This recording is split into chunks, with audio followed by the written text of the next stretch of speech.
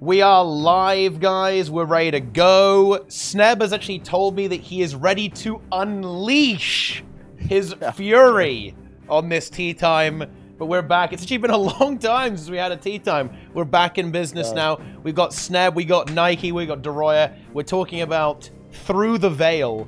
I feel like that ArenaNet is really leaning into the pick it up, play it, and then come back when there's something new. Yeah, I'm very much sold on this whole model. I'm already excited for the next expansion, honestly, because I know it's coming. It's like it's being worked on. This is the release cadence. Like I am unironically a huge fan of Soto and the way that they're dealing with well, with the releases. So there's like a interesting thing that it's like a balancing act that ArenaNet has to get right. They have to make the follow-up patches interesting enough to like actually bring people back for, so they have to hold back some cool shit for them. But the initial expansion has to launch robust enough to make people enjoy it for the first 3 months till the follow-up patches hit, right? Okay. How do I say this? Here we go. We are live, guys. We're ready to go. Sneb has actually told me that he is ready to unleash his fury on this TeaTime. But we're back. It's actually been a long time since we had a TeaTime. We're back in business now. We've got Sneb, we got Nike, we got Deroir. We're talking about Through the Veil and all of the exciting things that have been happening. We've got Convergences, we've got the Strike CM, we've got the new map, we've got the new Relics. I mean, wow. There's we got the new weapons too, actually. New weapons are coming out. Goodness me. It's almost too much, actually, to talk about here. But let's just get into it right away. Let's talk about the actual update itself. And I kind of want to talk about it on a slightly more meta level to start off with, because I think that is almost the story here, is this update. It has now dropped. Here we go. This is the first quarterly update for Guild Wars 2. And this is what updates for the game are going to be looking like, in theory, for the rest of the time, right? This is what we should be expecting. Rest in peace, Living World. Yeah, rest in peace, Living World. That is done. It is quarterly, kind of seasonal style updates now. So, first of all, how are we feeling? I'm super open. How are we feeling about this overall as kind of the new content release style for the game going forwards? I mean, I can kind of start because I feel like do it. Yeah, I kind of like it. Boom. But I also recognize that I fall slightly out of like the hardcore scene, I guess. I'm in my PvE era right now. Loving the PvE aspect of this game. Just going hardcore grind on that. Honestly, the transparency of like the release schedule, and we know exactly what's coming. We know what to prep for. I can kind of like schedule my calendar for release like that. Like I know. Wait, let me open the Wizards Vault real quick here. I know that in 107 days, there's the next patch, right? We'll have the next patch. Yeah, it's fantastic, kind of knowing that. I love that. Even if it is like a smaller patch, because I mean it's like a third of a map, or at least like yeah. I think that's I think it's a really good point that you bring up there, because I think, and I feel like this has been a theme with Secrets of the Obscure. I feel like that ArenaNet is really leaning into the pick it up, play it, and then come back when there's something new, which is kind of like a strength of Guild Wars 2. That's kind of the way that you're intended to play it, if there is such a thing, if that makes any sense. And I think that ArenaNet are really leaning into that, with certainly the way these updates are, the transparency, the scheduling. This is going to sound like a bit weird, but you don't need to be like hyper engaged all the time. Like, in a way, the game is getting more and more casual playstyle friendly, right? Like, you know, you don't have to be constantly engaged. You can just log in. You know when things are showing up. You can play. You can get your stuff done. You know what's coming, so you can like assign the time, and you can like fit your life around it, I guess, right? You know, or rather fit the game around your life super easily. Like, the game is really focusing on its strengths, I think. And what it does well, and it's doing it really well. Yeah, for sure, it definitely is. Like really, yeah. I'm very much sold on this whole model. I'm already excited for the next expansion, honestly, because I know it's coming. It's like it's being worked on. This is the release cadence. Like I am unironically a huge fan of Soto and the way that they're dealing with with the releases. Now the question is always going to be like, what's the actual content going to look like, and is that going to be satisfying? But for now, for me, where I am in my life, yeah, it works perfectly. I'm honestly. Yeah. No negatives, really. Yeah, I think the only thing that is interesting, and I think funnily enough you brought this up last time we were talking about this, is that you are going to need to see the next expansion to see the full picture, because right now this patch is a small patch, right, relative to say a Living World update, but you got to think about the context behind this, right? Like whenever we've had Guild Wars 2 expansions before, we've had an expansion, then Living World, then basically a drought, like sometimes like a year of nothing potentially. And what's going on here is that now, instead of that year of nothing, there's just going to be another expansion there. So the individual updates are going to be smaller overall, and the amount of content overall is probably going to be similar, maybe a little bit more overall in terms of like actual volume over, let's say, you know, a 5-year period, a 2-year period or whatever. But what's being cut out is the gap. There isn't going to be this this really long drought where there's nothing going on, like no communication, no updates whatsoever. So we're going to get essentially smaller updates, but consistently and, you know, with high frequency, as opposed to like a massive drop and then it kind of peters off and then goes down to nothing, right? And then another massive drop as well. I think that is a little bit better, you know. I think overall. And funnily enough, very much the way MMOs are going. This is, you know, I'm gonna derail. We're gonna talk about the Forbidden Game, but at BlizzCon, so interesting actually. At BlizzCon, Blizzard were talking about how they are literally doing the same thing as this, by the way, with World of Warcraft, with their MMO. They are moving to a much more seasonal style system with smaller overall expansions, likely, so less patches within less updates, but more frequently, right, than has been done historically. Don't worry, it wasn't a rip-off, because these were actually... no idea, actually. Yeah. These were in development in tandem, so it wasn't like they were influenced by one or the other, because this was, like, in the works for ages, right, obviously. It's not like the Sky Scale. Yeah, not like the Sky Scale. It's not a Sky Scale situation. But it's really interesting to me that a lot of MMOs are kind of going in this direction. But if you think about it, it shouldn't be a surprise, because look at modern live service games. They're all seasonal. Right, all of them. They're all using this model, where it's all laid out so the player knows what's coming, and you know, there's a lot of transparency, a lot of, you know, clarity in what the player can expect, and like when that's happening, when you can get your rewards, right, when you can log in, when you can log out of the game, basically. Like, I think things are really converging in these live service games to kind of drop in, drop out gameplay, right? So that it is essentially very, very casual friendly, very, very like easy, very accessible to get involved in the game. So I think MMOs are kind of catching up with the models that we see in other kind of adjacent genres when it comes to these live service games. So super interesting. But yeah, no, I actually am very much inclined to agree with Deroir on this. I think this will be I think it'll be a very successful model for the game. Like, and it's because I think it really emphasizes the strengths of the game, and also the I think it really focuses on the target demographic and the current audience of who plays Guild Wars 2. I think is really going to like the model going forwards. Yeah, I think honestly they really nailed it in terms of the demographic, and I mean just the whole streamlined nature of like catering to people who also have a life next to Guild Wars 2. It's, I mean, yeah, it feels like the right way for the game to be going.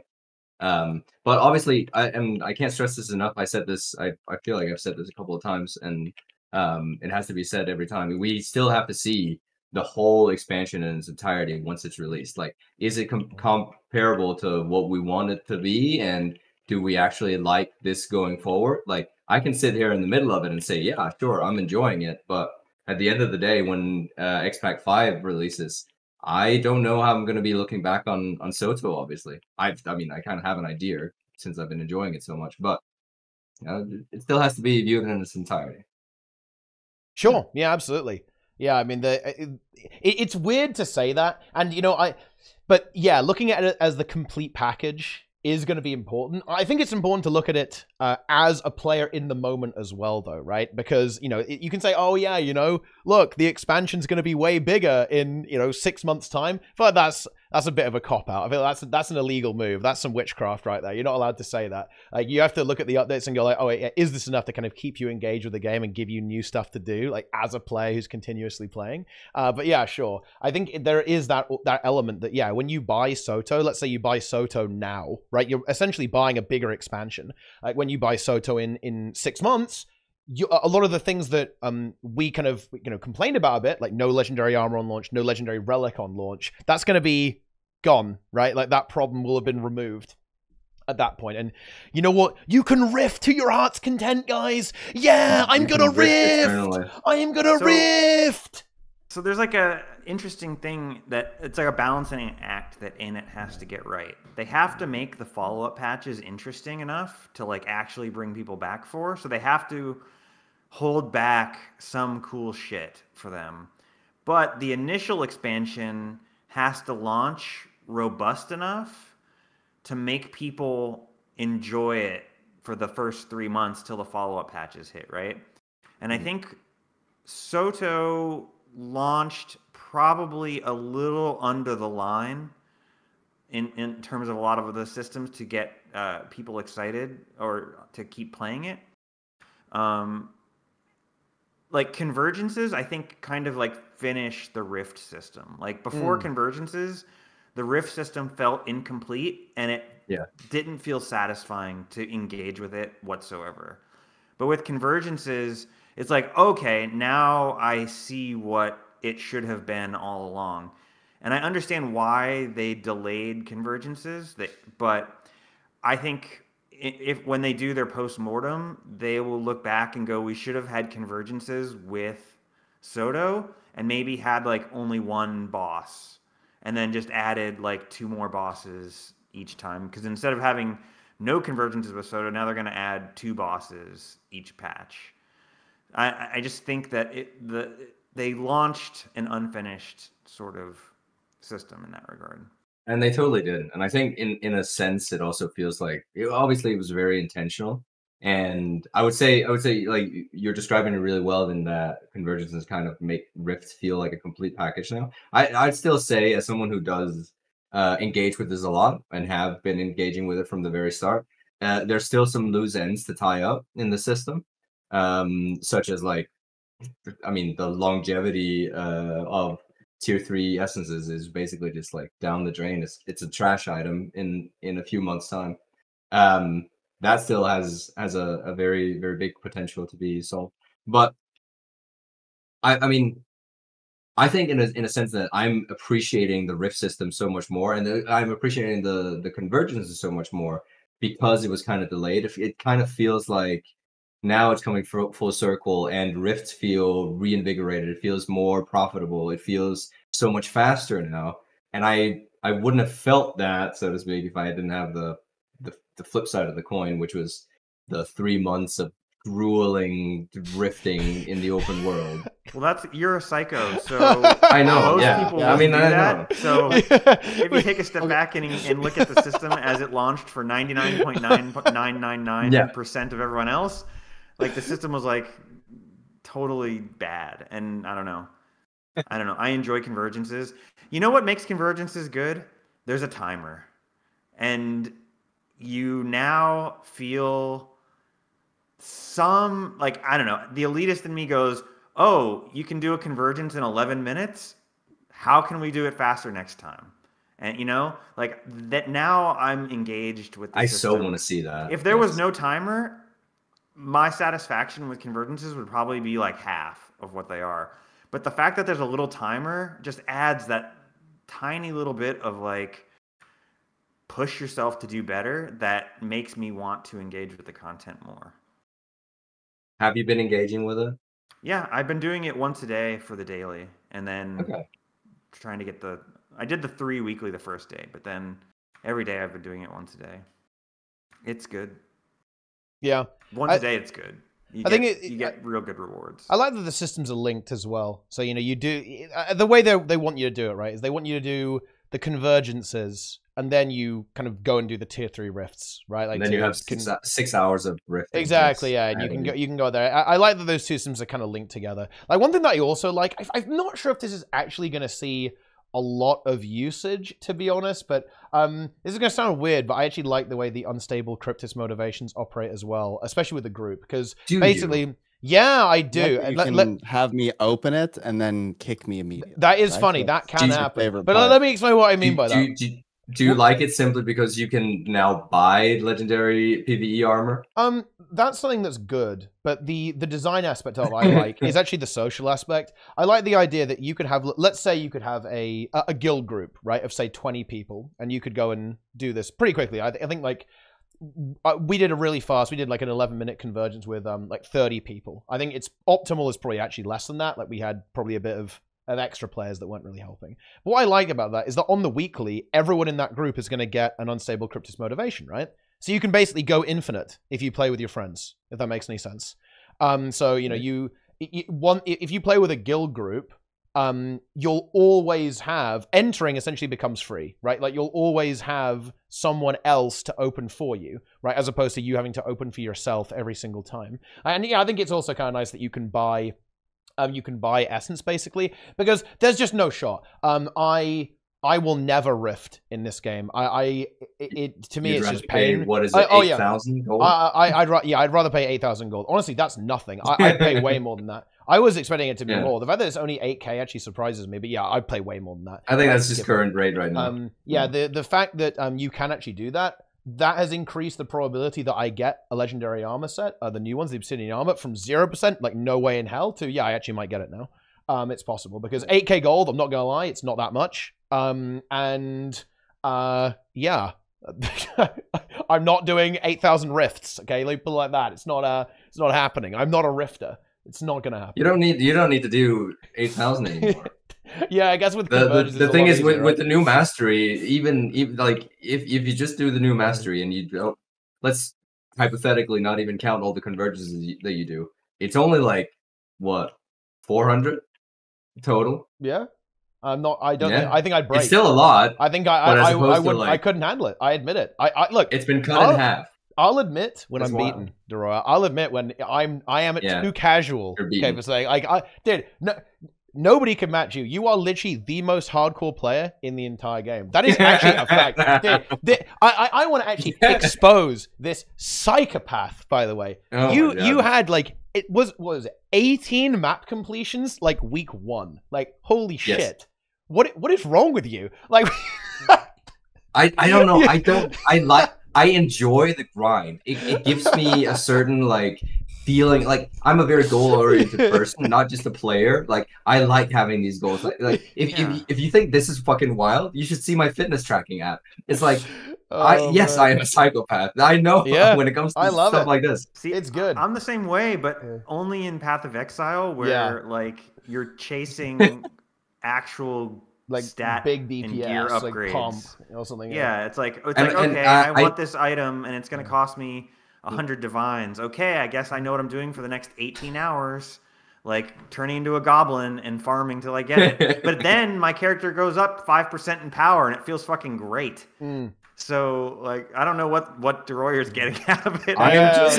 He's just grinding. He's just grinding for purple. Like purple at every hole. But he's already got the armor. Purple at every hole. In every hole. Skins. He's just farming for skins. Yes. At this point. Yes. I want to get Sneb on this. And I love it. Sneb wait, hold up. Oh yeah, go ahead. I know.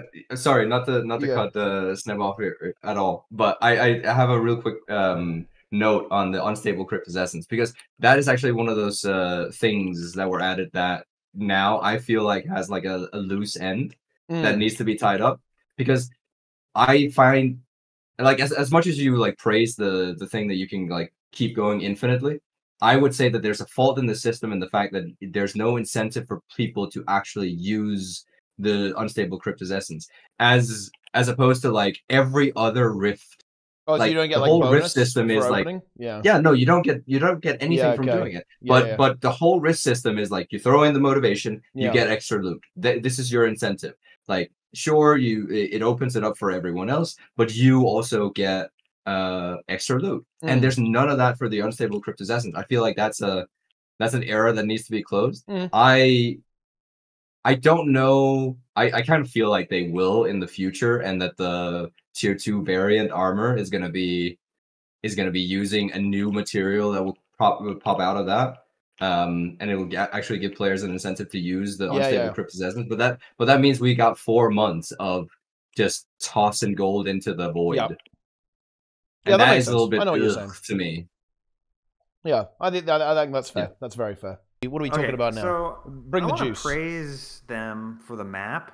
Okay. And the content on the map. Ooh, good call. The map visually is good. It's more than adequate.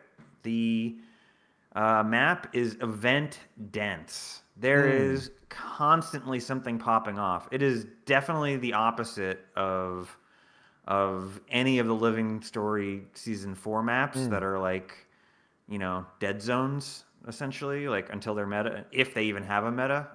Like, they're just awful. But the Nyos map, there's always events. So you could literally sit there and just farm events all day. I don't know what the point of that would be, but you can. And I guess the one reason to do that was Mastery XP, is that you can do that. Or and as far as the meta goes, the meta isn't on a timer. As far as I know, it just goes. Just goes again. Yeah, and that's blast. so convenient. Like, it was so convenient. Like, other things, it's like let's say you're a player who only plays for like 45 minutes a day. There's some times where you're never going to be able to do a particular meta event that you want because it's just not going to be there. Whereas the Nyos meta, it's always there for you. You can always find a map with it happening, and that's really good. And I'll say the fact that the end boss is an actual boss that has combat mechanics, say what you will about them. It's basically the Echovald boss all over again. But say what you will, it's a better boss than either the Amnitas meta or the Archipelago meta. The Archipelago meta, you just kill a bunch of trash mobs. The Amnitas meta, you like do yoga to kill the boss to death. There's no engaging with the combat system. At least this one, you engage with the combat system. So it's like, I don't know. The Nyos content is better than the core Soto content. The map is better, the meta is better, and in my opinion, the rewards are better. So I don't know. Whatever you thought of Soto, you'd have to admit that this patch was an upgrade on that. So if you thought Soto was generally okay, you to be honest, you'd have to admit that this was a better patch, like better than that even. Yeah, I totally agree. And you actually mentioned a really important thing about both this meta, but also one of the reasons why I found rifts to be very respecting of my time is that you can just go at any time. Like, at any time of the day, I don't necessarily need to gather people. If I want to do the meta on Nyos, let's go. If I want to do a rift, let's go. And I'm really, really enjoying that the game is respecting of my time in that sense. Yeah. I can very much appreciate that. Something they focus on with Rifts and with Convergences, right? You can just show up and just blast pretty much. And I think there's been a lot of very positive feedback to that, especially with Rifts, because it's not on a schedule. You can just go whatever. And I am expecting them to add kind of a more spectacle-oriented meta event later on. In fact, if I had to guess, I would say that the meta event will probably be one of the ways that we encounter the actual big bad of Soto, the expansion, the actual conclusion of the expansion. So I think there will be a time...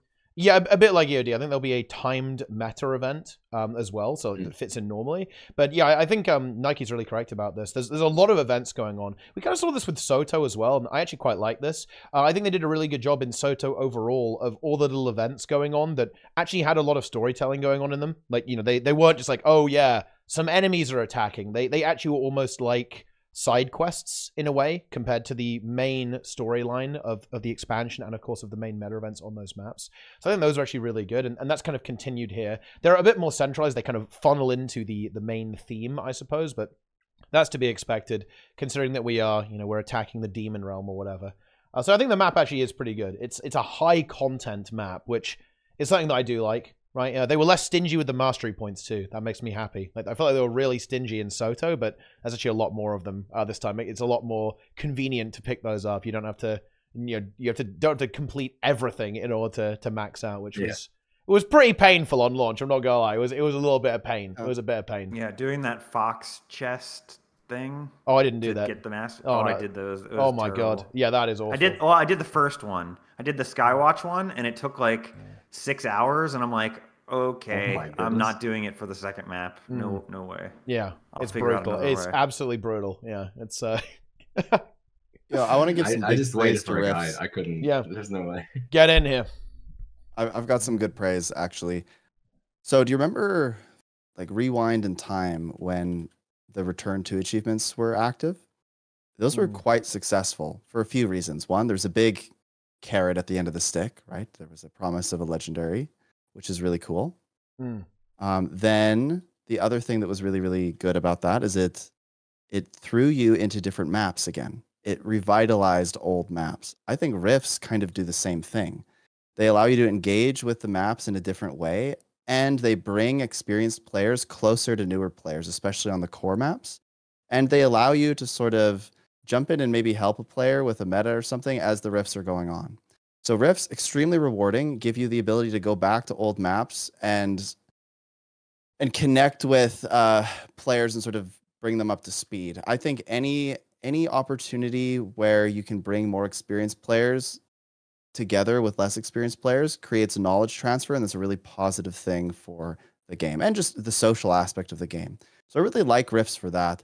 I'm not a big fan of. They feel like they're really rewarding and they really respect your time, and I think those are all the pros for sure. The con for me is they don't feel like they're super engaging. I kind of feel like I'm just running from one place to another, and everyone stands there, and the boss dies, then you just move on to the next one. So it feels like a really hardcore farm, which is cool and everything, but not necessarily super engaging in my eyes. If you create your own engagement, so you're kind of doing other things while that's going on, I think that it becomes kind of the perfect mix. And I would argue that's probably why most people like them, is you're able to engage in multiple things at the same time, and it still feels really rewarding. I mean, to be honest, I think there's a post on the subreddit now that I think is actually really interesting. And I think this sums it up really well. The post is that they created a script to launch Guild Wars 2 on your second monitor. Like, you know, and by the way, this is not like a roast or anything. Like, for example, like someone who's really well known for this, right, is that, you know, Josh Drive Hayes, you know, he calls himself, you know, I'm your second monitor content, right? I'm not gonna lie, Guild Wars 2 is your second monitor MMO. Unironically, I think that's what it's trying to be, and I think that's the way a lot of people engage with it. And there's nothing wrong with that, right? It's something that's kind of going on in the background that you're just kind of blasting away at, and like you're chatting with your friends or whatever, and like it's just kind of going on. Like maybe while you're doing another task, right, something else is going on at the same time, or whatever, right? Yeah, I mean, that's the way it is, right? And that's not a roast. Again, like that's, hey, what do you think Twitch streams are? What do you think this podcast is, right? To an extent. Yeah. Right? Second monitor content. Yeah, we're second monitor content. Oh yeah, that's what it's all about. Yeah, like we're prime time here, guys.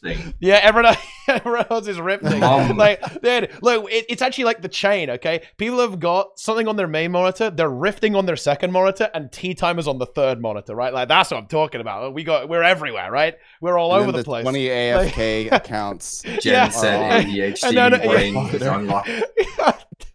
And then something on their phone too. Yeah, you got it on the phone. Yeah, you got the phone going on there. Right, you just got maximum engagement. Like your brain is getting maximally stimulated by everything going on at the same time. Right? Like,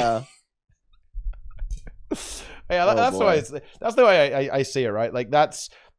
I think that is what the game is supposed to be, and you know we kind of see that certainly with the meta events. Like the meta events in the expansion, they're not engaging, right? But I think that's kind of by design to an extent. You know, like that's what they're actually never hear people talk about them, like positively or negatively. I never hear people talk about the meta events in Soto. Wow. And this is just anecdotal, so in a sense I'm just asking, like, do other people, what have you heard? Because I just don't hear anything about them. Well, there's nothing positive or negative. Are they just neutral? Do people care about them? Are they rewarding? Like what's the deal with them? They only give an amalgamated gemstone. They're not that great, are they? Pretty I don't think so. Not really. If you're, I mean, there's not really a reason to do it because, like, especially Omnitas is a very long meta, and I get why people would like try to skip out on all the build up to the actual boss. because you can. It's very easy to do that. But I'll do them when they show up on my weekly. That's basically it. Skywatch is like all right. It's like a 15-minute kind of thing, and most of it is just picking up orbs, and the boss encounter is a little bit of a champion. I don't. It's really just a nothing burger because it really doesn't give you much. It's not very rewarding if you're not going for the legendary armor. If you're not going for the pinches of stardust or whatever, the charge, whatever the thing it's called, that you need 30 of per armor, then I mean I don't personally see a reason to do them. Yeah. Yeah, I'm not flaming them, by the way. I think it's interesting No. that there's not really much of a I am discussion flaming them. about I don't like them. I don't think they're very good. But yeah, I think that's partially why people, I don't think that people find them that much fun, to be honest. Overall, I think that's what I think players are going to enjoy the one on like Naos way more. Like for example, I like the one on Naos because it has the clap mechanic, think that was decent. and I was a big fan of the clap mechanic in EOD. Yeah, it is a good filter, isn't it? You know, it exposes the same people die every single time. They just can't find that pillar. That their 4,000 millisecond brain ping, it's just a little too much. And they just can't find the hiding spot, and I like it. I like when you're in a squad because I'll target them it's great. I think a lot of people just don't care. Like they lose nothing from just dying. No, they do care. They try to run. They just do it too late. Like they're very lagged. Yeah. Well, it's kind of surprising to me when people like if they were just sitting there and melee still attacking, okay. In Nios, because like the time to get behind the pillar is so long, as opposed to like the Echo Bomb, like the actual clap. Like that's a short timer. You kind of gotta like act semi quickly. But Nios, like Ignatius or whatever the boss is called, is such a long. You have such a long time, and if you miss that, oof. I like it. Shame. Like, see, if the people were just like sitting there in melee auto attacking, like and just not paying attention, okay. But these people are paying attention. They just have brain ping, and they're like, they realize just a second or two too late that it's too late, and they have like the panic as they run to the pillar and then die. Oh, it's so good. It's great entertainment. Yeah. I don't think there's a lot of urgency, though, is what I was trying to get at. I don't think, oh no, I'm going to die, but then everyone just reses you, so it's kind of fine. I feel like they do have urgency because otherwise they would just stand still and die in melee. They try to make it. They're like, well, what I'm saying like the Jaws is that movie. It's fake when, like, urgency. Everyone sees the shark in the ocean and they run out of the water, and there's the one guy who's like kind of oblivious and he's like sitting in the ocean, and the shark just like comes up behind him and eats him because he like doesn't realize it. That's them. Like they're the one guy who doesn't realize what's going on, and that's great entertainment. But it doesn't really Spielberg matter. Figured it out. Though. That's good. It doesn't really matter. No, it doesn't. You're still going to kill the boss. So that's not the end of the world, I guess. You will win. There's not really urgency. Yeah. I mean, like it might feel good if you don't. That's why the final meta in the last patch, they're gonna drop the hammer, Sneb. It's gonna be Dragon's End 2. Okay. Oh yeah, the last boss. That's probably not gonna happen. Yeah, no, that's TeaTime, do you think you're setting your expectations too high? Oh no, that expectation is. If I was being serious, I would, but yeah, obviously that's not gonna happen, right? Like, yeah, it would be good though. I do actually hope that they do add more of a boss that actually has mechanics. Like, this is the thing that I would like to see in open world. Not necessarily a boss that's hard, but a boss that has mechanics, right? Like, this guy, he arguably has one mechanic where you hide behind, but most other than that, he's, like, spamming out AoEs, right? That do nothing, right? Like, that don't really do anything. I do like a boss that has almost, like, a bit more of a set piece to it. Stuff like Triple Trouble, stuff like Tequatl, right? Stuff like Dragon's End, like Dragon's Stand, right? Dragon's End, that kind of stuff. It doesn't have to be hard, but I like the thing where there's mechanics going on, just like, a bunch of random AoEs that you're just going to completely ignore, right? It makes it a bit more interesting. Like, I feel this way about Convergences as well, to an extent. I was a little disappointed. It wasn't a boss that it kind of does something. I know it's hard to do when you've got 50 people, and you want to make it doable, right? Essentially, or well, ideally, you know, I don't they really want you to fail convergences very often. But like, for example, you know, you think about like the Demon Knight. The Demon Knight, he just literally just stands there and takes it, right? Okay, like even if the meteors drop on you, nothing happens. I think it'd be really cool if they actually gave if the Demon Knight in Convergences was very much like Eye Keeper of the Peak, where you had to hide behind the meteors that get dropped down by players, and then he does the one shot. That would actually be really cool, I think. Sorrow is actually a little bit better in this way, but honestly, in some ways it's worse, because Sorrow does have like more interesting attacks than the Demon Knight, but they're all just, it spams CC on you, and it's like, well, you know, you just ignore it, right? You just sit there and take it pretty much, and it's like mildly annoying. So I think boss design could be a little bit better. That was something that let me down about Convergence. Is like, oh, we're fighting champions that die in 5 seconds. Wow, this, you know, oh boy, you know, this is good. So there'll be more in the next patch, and then more in the next patch after that. So yeah, there'll be you won't variety. get Sorrow every other time. Yeah, exactly. Yeah, you know, you'll be, you know, you'll just rage quit when you get Sorrow. You just go, well, okay, we'll go get the other ones instead. But yeah, we'll see. But yeah, I don't know. It is what it is. I do want to see a more of a set piece boss, right? That actually has like a little bit more to it than just like a bunch of attacks that it does. Yeah, personally, I mean, I'm right there with you. I would kind of love Eparch to be like a Dragon's End kind of thing. Yeah. Like, at least have like one that's meaty and fun and interesting and engaging. Yes. But I want to see phases. I want to see multiple phases. You know, that's what I want to see. What's that Icebrood map where you siege the castle called again? I don't. What? Wait. Oh, Drizzlewood, right? Drizzlewood. Yeah, I think it's going to be Drizzlewood 2.0. Yeah, it could be. I could see probably. that. I think Eparch will be at the end. Yeah, and you gotta get in there. You have to go to like Castle Grey Skull where Eparch lives and like break in and then kill him. Okay. Yeah. I think there's a general issue though with Soto maps, and it's that they don't really have like there's not a unique currency or like material that everyone like. Take the ass. Like nobody's gonna get ass on the Soto maps. I doubt that they will add that to Eparch. So like the longevity of a hardcore event in Soto is, I don't know, it doesn't look all that positive to me. It's limited it's limited in EOD too, right? Likely won't be there. And I think this kind of mirrors your concern with essences, actually. Like Dragon's End popularity is kind of cratered now that EOD is past tense, actually.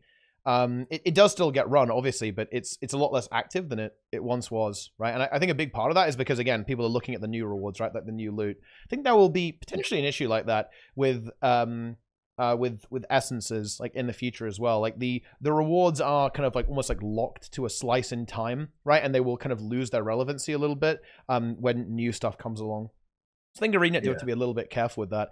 Essences maybe a little bit less so, because I feel like Legendary Armor is going to be a really long-term goal for a lot of players. So I think there's still going to be demand for it over time, I guess. And I guess, you know, you can still sell your essences kind of like indirectly by making the motivations and selling them to other players. So it might hold its value, but that market is crashing hard. Yeah, unsurprisingly. When it comes to like tier 3 and tier 2, like especially now that like with Convergences, it is really just a matter of time before T3 essences become absolutely worthless, like trash items. And I can't understate this enough. Like, it is so fast to get them now, and you need so few that market is just gonna absolutely like tank.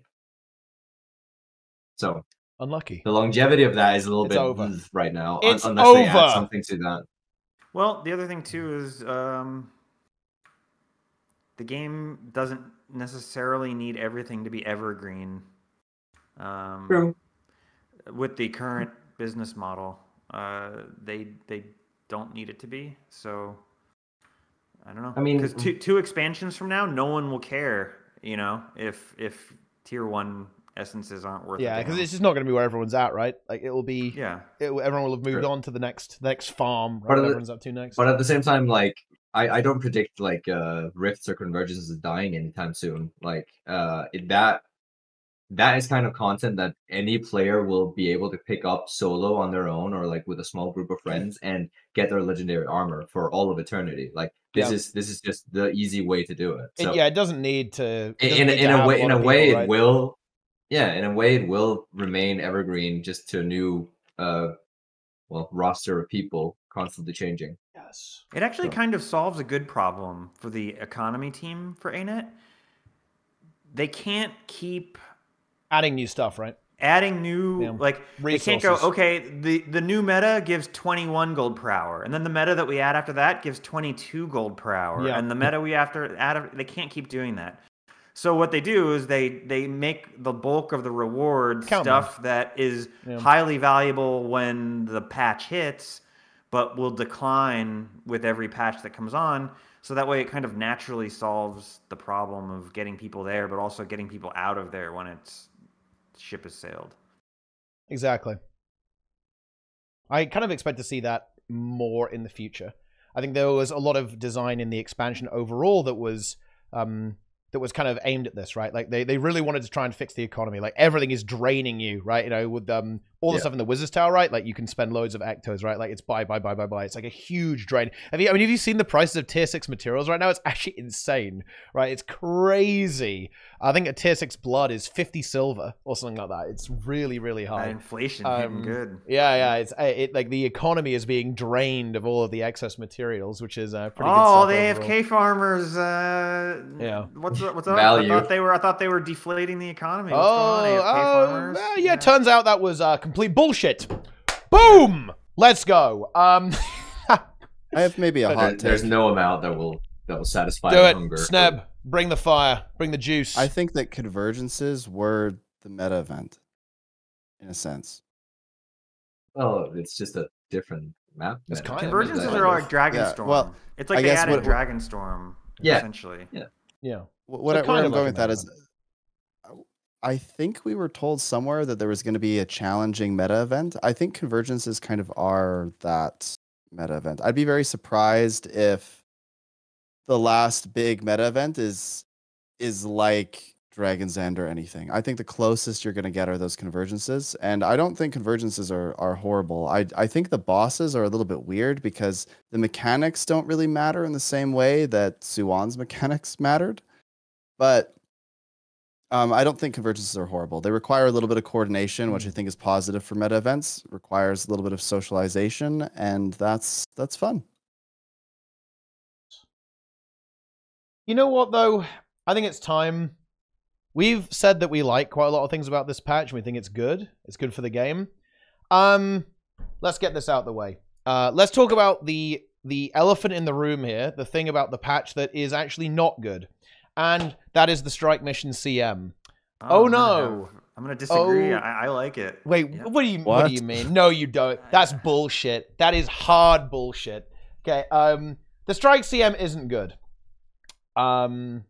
It's not good. It does not give me a lot of confidence about instance content in Guild Wars 2. In fact, quite the opposite. When I look at that, I'm just going to go, no bullshit here. I don't think they tested it. I don't know. I don't think they have a clear vision for what they want out of instance content in the game.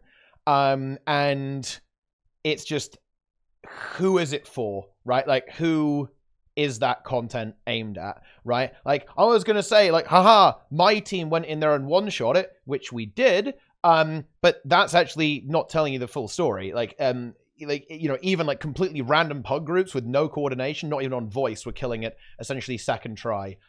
What is it supposed to be? You might say, oh, it's going to ramp people into the harder stuff. I'm sorry, you can't build a ramp when you release 2 bosses with 2 difficulty settings a year. That's not a thing. You cannot ramp people that way. That design philosophy is flawed. It doesn't work. Doesn't make sense in the context of Guild Wars 2. They did nerf the health on the norm mode. I think that's good. It's still very, very slow. But to be honest, if we can actually go in there and really be critical, I think the encounter design is, to be honest, mediocre at best. There's not enough mechanical overlaps. The boss doesn't punish you for failing the mechanics nearly hard enough.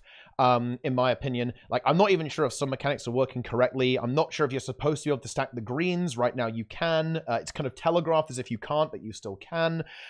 Very, very weird. The only thing about it that will probably actually get some groups is that the DPS check is not irrelevant. It's not super tight. You know, if you have a decent group, you'll probably finish it with around 4 minutes left on the timer in that kind of region. But definitely some groups, yeah, like you can 100% fail if you don't have like some damage kind of going in there. But no, I'm not gonna lie, I'm very disappointed. I'm very disappointed actually in the strike. I was definitely looking forward to it. Even though I had my trepidations about it because the norm mode is very weird on that one. But in my opinion, I actually think we need an equivalent of the balance manifesto for instance PvE at this point. It's like, what is this supposed to be? What is the goal? Right? And why is it being, you know, what are we doing? Where are we going with this? Because to be frank, I am disappointed. I think it is... it's the easiest fight in the game. I also think it's one of the least interesting fights in the game as well. I don't have a problem with... I'm not saying every fight has to be like Omega difficult. That's, you know, that would be ridiculous in a game like Guild Wars 2. But I think it's way below the standard of difficulty and also below the standard of encounter design that I would expect from Guild Wars 2. So yeah, this is... The strike missions, in my opinion, are by far the worst part of Secrets of the Obscure so far. And I am sad about it. I will admit that. I will admit that they aren't good, and I am also sad about it. I think there's something that's really important to note about the CM. So the CM was obviously really, really easy for a lot of people. I mean, I got hard carried by you, and then I went and I thought, oh, well, maybe should I try to just do it with some people? I don't know. So I just went to my guild, and I just said, hey, whoever wants to jump in here, just jump in, we'll make some groups. I asked them, how badly do you want to kill the boss? And they're like, oh, pretty badly. And I was like, okay, well, let's make like a pretty busted comp. Let's just run a ton of scourges and stuff. So we did that. We jumped in and we killed it first try. And that was weird to me because that hadn't really happened to any of the other CMs for me in that context. So I was a little surprised by that. I was playing with pretty decent players. But here's where things go really wrong for me. They being ArenaNet watched this, watched everyone kill it first try, and went, "Oh, that's probably not good. That looks really bad. So we're gonna just buff the damage. There's more damage pressure." But this is just my opinion. I think it's kind of too late because once everyone's killed it once, they're kind of like, well, that was the, you know, boss release experience. It kind of kills the magic a little bit. There's no other achievements. There's no. It also didn't do the CM again. It didn't make it harder, by the way. Not really, anyway. Like the damage was not. And look, I actually want to be careful. Well, I do want to actually praise them for doing it because I believe that's basically the first time they've ever done something like that. I don't really remember them ever buffing a boss before, so I don't want to actually go too hard. But I'm not gonna lie, it didn't really do much. It didn't really make the fight harder. Yeah. Or do you disagree with that, Nike? Do you disagree? So there's a line in the sand between groups that are using a heal scourge and groups that aren't using a heal scourge. The groups that are using a heal scourge, the damage is totally irrelevant. The groups that aren't using a heal scourge, the damage is very relevant. It's very noticeable, the difference. Because it is a fight where if you down at the wrong time, like, and you don't get like res relatively quickly, it does punish you, especially when you're also in a bad group that doesn't have good DPS. Like if you lose somebody in the first 75 or first like 25%, like you might as well GG because the group you're in barely is going to beat the enrage timer, even if everyone's alive. So I don't know. I think heal scourge trivializes adding the damage pressure a little bit more. Yeah, so I mean, I know Nico's got his elitist comment in chat, but you can watch pugs do this fight. Like, people do dumb shit. People eat the pizza attack because no one in the game knows how to dodge anymore. Like, no one in the game knows how to dodge mechanics that you can't Aegis. So they just eat the pizza attack, they go into downstate, and then you hit the 75% threshold, and now you're downstate in the middle of a AoE that pulses for 75% of your health per tick, and then you're dead. So like, you lose someone at 75% every time in a bad pug. And yeah, you can say these people should not be doing the CM, but so what? These are the people that are doing it. Like, you can't, and there's no way to screen them at this point, because it's not like you have 3 months of kill proof that you can like look at and point to, you know, to say, oh, are you like a noob, or are you good at this fight? No, you don't know. And we don't have a way to look at someone and see what their parses are to see if they know how to do DPS. So I mean, there's no way to weed these groups out and to ensure you have a good pug with this fight. I definitely know what you're saying, but I think that funnels into the question that I asked, like, who is this for? Right? Like, I want to know what the vision is, right? Yeah. Like, Well, because I've got some thoughts for that. But because I'm having a hard time judging this. Like, for example, when I'm talking about let's say Soto. Soto is not an expansion that's aimed at me, but the game actually, in my opinion, really communicates what its purpose is, right? And that allows me to look at it and go, okay, well, even though, yeah, sure, this is maybe not an expansion that was targeted at me, I can look at it and go, well, I can evaluate that based on what it's trying to do. What's the goal of Soto? Is it serving its audience well? And I can go, you know what? Absolutely, yeah, 100%. I think it is doing that. But when I look at strike missions, I'm not sure. I'm thinking, is this supposed to be for me? Is this not supposed to be for me? And I find myself a little confused about this. So that makes it hard for me to judge, because I 100% hear what you're saying, Nike. Is this hard for the majority of the Guild Wars 2 player base? Absolutely. You're completely bang on that. Yeah, the strike mission is very challenging for the vast majority of players. But how hard is it supposed to be? Right? I don't know. I don't know how hard they want this to be. So it's quite difficult for me to make any kind of meaningful analysis on this, because I'm not sure what they're trying to do. Like, you know, it's kind of like if someone says like, oh, you know, I wanted to jump over this wall, right? But I don't know how high the wall is, so I can't really evaluate if they're good at jumping or not, right? You know, that's maybe it's a shit analogy, but I think you know what I mean, right? Like, I don't know if they've succeeded in this CM because I don't know what they were trying to do in the first place, right? Does that make any sense, or am I just rambling incoherently? No, it totally makes sense. Yeah. I think how I've come to see it is that this is just a check mark. This is just we need to have a CM to lure in the players, but we don't really have a plan with it. I genuinely feel like CMs are disconnected in every aspect of Soto. Like, sure, we got the rewards, whatever. Like, there's no, everything just seems like it's just a copy paste. Here's a boss for the sake of it. There doesn't seem to be any ambition. So I get exactly what you mean with like, where the fuck are they actually going with this? I couldn't tell you. I genuinely can't. Yeah. I'm inclined to agree. Like, I think one of the reasons why they keep making strikes, and this is okay. We've got to be really careful here, because we're almost this is very cynical. This is an extremely cynical perspective here.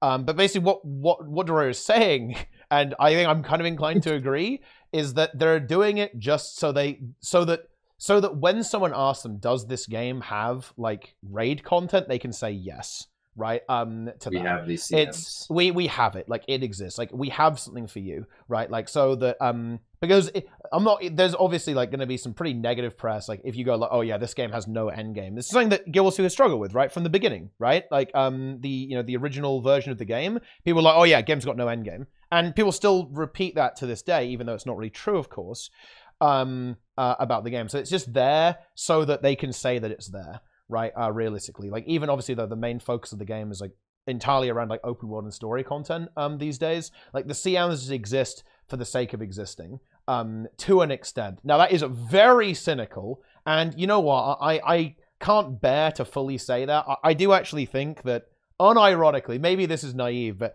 I really think that there is a part of ArenaNet that's like, you know, we do actually care about this demographic and we want there to be something for them. I can't help but feel that way, to be honest, because despite what people will say, I'm a Guild Wars 2 simp, I'm afraid. So I do feel that way a little bit, but I also do agree with you a little bit. It's kind of it's ticking the box, right? It's It's ticking the sure, box. We know that a lot of like ArenaNet employees are, they're not hardcore raiders, but some are, and even the ones that aren't, there's a certain percentage of people who like, you want to take pride in the work that you do, right? Like you don't want to be like, at like an industry convention or something, and people are like, "Oh, what game do you work on?" And you're like, "Oh, Guild Wars 2," and they're like, "Oh, that's like the Care Bear game with no good content." Like you don't want, like you want people to go, "Oh, wow, yeah, I saw the Race to Worlds First in that game. That was really, that was really fun." Like there's just a little bit, like you want there to be good content in your game, even if you don't even personally engage with it. Like it's with anything. Like if you're, if you're like a movie director, you don't want, and like, just contractually you're obligated to do this like shitty B movie. You want to like make it as good of a movie as you can, so because you take pride in your work. Sure. But yes, I agree with you. They need to be more clear with who CMs are for, and if it means coming out and saying we want CMs to be challenging to very good players, and we understand that means that a large amount of the community will never play it, say it, please, and then do it, and then make it that way. Yeah. And then conversely, if they're like, we want it to be accessible enough that, even average players, they might have to work at it, they might have to like adapt, but they will eventually get it. Say that, like, and we don't expect it to be like a super big challenge for like the super hardcore players. Like whatever it is, like that. They should just say it. But then again, maybe we're just being picky. Maybe they don't need to say it. Maybe we should look at the content, see what it is, and draw our own conclusion. Look at the last couple strikes. Look at how they've been, and do you need ArenaNet to tell you what the story is, or can you look at it and draw your own conclusion? Because I kind of can, Yeah, sure. Yeah, I think I feel like the shadow of HTCM is the confusion potentially, right? Like and the EOD strike missions. That was the problem, right? Yeah, like they raised the bar. Yeah, yeah. So now we're like, wait, you're not hitting the bar. Yeah, so there is kind of that there as well, but. Yeah, I don't know. It is what it is. It is what it is. I do think a clear vision, a clear direction is important with content. And I would like to see that reflected in the strike missions. Because obviously that's, the content that I'm very much interested in, the content that I like. And I was a little sad. And to be clear, my expectations going in, I was not expecting like something mega hard. I was expecting, I reckon this will take us, 3 or 4 tries. Right, I would have been happy with that. I admit it. I would have been happy with that. Oh, okay, all right, fair enough, fair play. That's not bad. The fact that we went in there in one shot, I was a little bit sad about it, to be honest. You guys did have a couple of Heal Scourge recoveries, though. We did, but to be clear, I actually don't think that's actually particularly relevant, because the only reason that happened was because we assumed it was harder than it actually was. The reason we died is because we were assuming you couldn't stack the greens, whereas in fact you can. And that's because I'm not sure if you're supposed to be able to stack the greens. This is like another thing you get into, but when you're standing in a green and you have more than 3 people in it, it actually tells you to leave. It telegraphs you leave, right? Like, get out of the green. The arrows point outwards. So that was like, oh shit, we can't do that. You can. And I think, yeah, is Heal Scourge pretty busto? Yes. I would kind of say that's the same for all supports in the hands of a competent player, though. In general, I do think ArenaNet have difficulty with designing hard content because of power creep, especially support power level. Like stuff like Herald existing, Heal Scourge, the state of Druid right now, hell, Heal Herald even right at this point, right? Like these builds are so powerful that it is really, you have to push it, right? You have to make encounters extremely punishing if you want them to have meaningful mechanics. And that's definitely an issue with this one. The mechanics simply aren't punishing. Like, they're too easy to recover from if you know what you're doing, right? And this has always been the Guild Wars 2 problem, right? Like, the better you are at the game, the game gets exponentially easier, right, at that point. Because you're absolutely right. If you go into that strike mission and you have no idea how to play good builds and how to abuse, basically, the combat system and like how the game works, you're going to get annihilated. But if you know what you're doing, you will flatten everything with the current balance in the game. Holy shit. Like, even HTCM kind of falls over at this point if you know what you're doing, you know, in terms of your performance. Like, you know, the power creep is real, okay?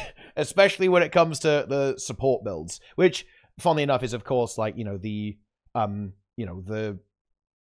defining point of the meta as well, right? Res power of Necro and Druid to a slightly lesser extent is a design challenge for ArenaNet to overcome in any hard content they try to make. They have to add one-shots, like pass-fail mechanics that, like one of the clever things with HTCM is, like, you have these greens that you have to go in or else it's a one-shot, so no amount of Scourge is going to help you. But then there's, like, knockback CC stuff having to it's while the you're overlap. trying to stand into the green. Like, you can tell, like, stuff like that is exclusive, is like there to, like, it's there to fuck you, right? Yeah, let's be honest. Yeah. So, but like, but specifically to fuck you in a way that you can't recover from with like a res, you know.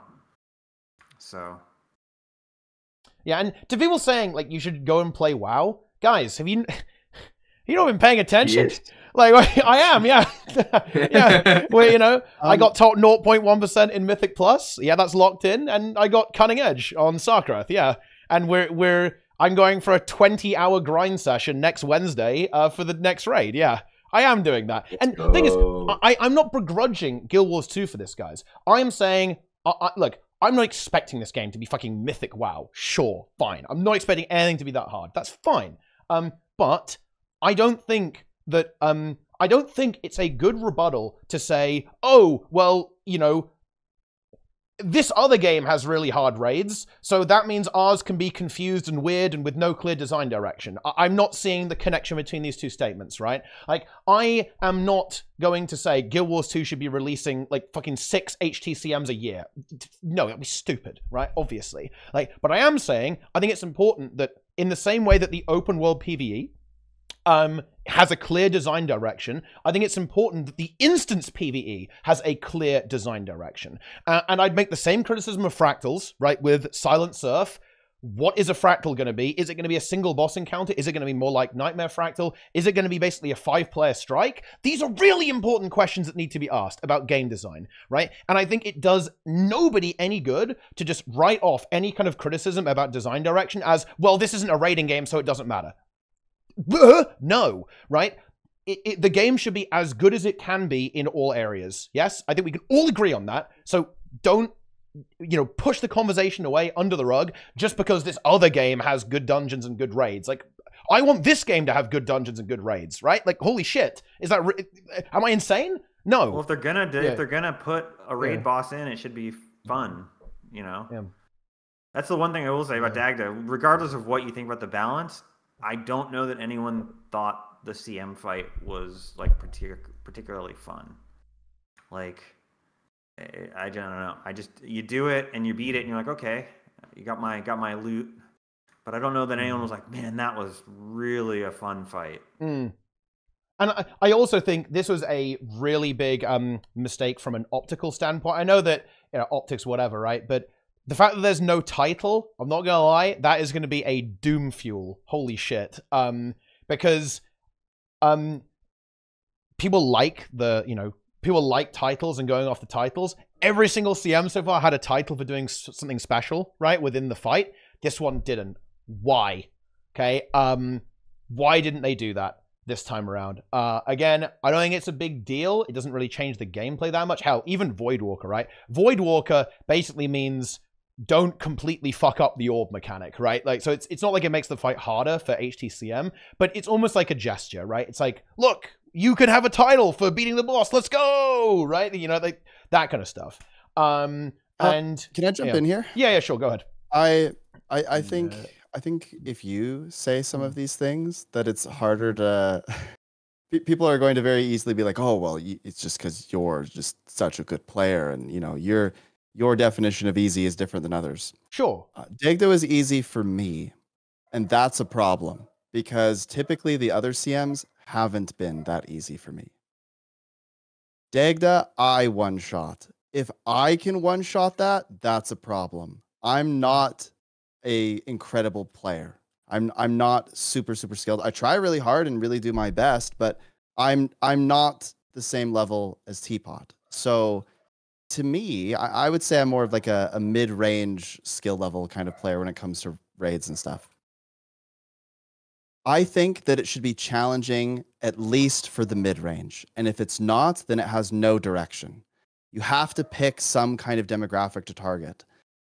The CM just didn't challenge any of the players really that engage with that kind of content, or not enough of the players, in my opinion. And that's what makes it not really that challenging. If it's not sort of dividing the player base into like, hey, you were skilled enough to do this and you're not, then it gets kind of weird. There's too few people that got stuck on it, at least in that initial release. Now, I haven't really tried it with the new damage. I don't really know when I will. All I know is that I had a lot of friends who, since Soto, have been playing Final Fantasy or World of Warcraft because that's kind of scratching their end game itch. They like the raids or whatever there. I don't really know how it works. But anyway, they've been doing that and they're like, oh, like the CM, like we're really excited because we can come back and that's the kind of content that's directed toward us. They came back, some of them scheduled time where they could all get together and all of that. And they killed it in one pull. And most of them hadn't played the normal mode once. That was their first introduction to the boss. That's a problem. Because they're all, I would say, you know, they're pretty good raiders in Guild Wars 2, but they're not like grinding records or anything. They're just people that have learned the raids really well and play multiple roles. And it was way too easy for them. That's really hard to shake after that. I don't think they're going to want to come back and try it with more damage after they killed it, because nothing's really changing about the fight. And that's where I'm going back to it's just too late. If you release something like that and it is really easy, you can buff it, but you've kind of killed that initial experience where now nobody really cares, because the reason they wanted to do it initially after coming back from other games was because they thought it would pose a threat to them, and it didn't.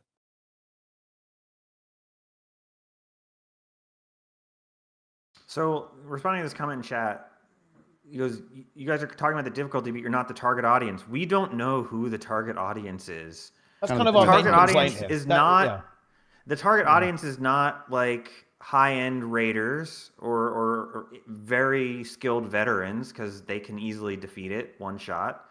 And the target audience is not, unfortunately, the open world trash that plays the game and does 5K DPS. So, is there some middle class of player that like is like sort of challenged by it, but you know, whatever? Like, I don't think that this middle class is as big, is so big that is who you'd want to target the content towards. I don't know, the middle class of people that like do respectable damage and can handle mechanics, but like, you know, but don't like engage with high-end content often. Like, I don't know if that's a very big number. I don't know. And if that is the target audience, it doesn't, I don't know. I don't know if it's been very effective for them to do that. Yeah, maybe. The CM is still going to be too hard for people that maybe don't understand how to play their class very well, don't understand subgroups. Those, you know, they just have no interest in endgame content. People that can just do the Ice Brood Saga strikes are not going to be able to just jump into Deg the CM. But I don't think that's a target. And if that's not the target, and the sort of the middle ground kind of raider who, you know, they try really hard, I would consider myself maybe in that camp. If we find it too easy, then where is the line? Like where? Yeah, it's impossible to determine who this is for. I think it just missed the mark there. And the thing about the title is it gives you another lever. Yeah, you can do an Anka, right? And like if there was Anka is the perfect example. you add this title, and now it's a title that like you actually like. If you go into there with bad DPS, you will never get the Anka title. Everyone in the group has to have some clue of how to press their buttons in the right way, or else you will never get it. And they also have to be playing decent classes. Like, you can't go in there with, like, I mean, maybe you can go in there with, like, Berserkers, but, like, it's much harder to get the title if everyone's playing, like, a melee class than if people are playing, like, range DPS. So, like, it gave, like, let's say this had a title that was the same level of difficulty as Anka. I think people would be mostly okay with this strike. Am I crazy in thinking that? Like, I would agree. Like, let's say you would because we all one-shot Anka CM. That was not a problem. Yeah, then you have Gaze into the Void, right? But then you went back for the title, and you finished the title, and you felt like a sense of accomplishment, and you're like, okay, this was and you had an overall positive view of the strike. So my theory is that if they had that for this, we would have an overall much more positive view of the strike. Yeah, absolutely. By adding this title and a challenge, like a fake extra difficulty level almost, right? Like you have this, you have this CM component to it, right? It's, as you say, another lever you can pull in terms of the difficulty, so it serves a wider audience, right? It serves more players. Yeah, and then once you have the title, then you have farm content, which is what it should be. Exactly. Yeah. And yeah, now it's in the farm rotation right there. But yeah, I think that probably sums it up on the strike mission, CM. I don't think we need to talk about it anymore. Another thing that someone said in chat, I wouldn't be surprised if in 2 weeks they don't add a title and an achievement for it. It would be nice, yeah. And there is one more thing I want to bring up for with them the to do strike. it. Yeah. And I like that they are being responsive.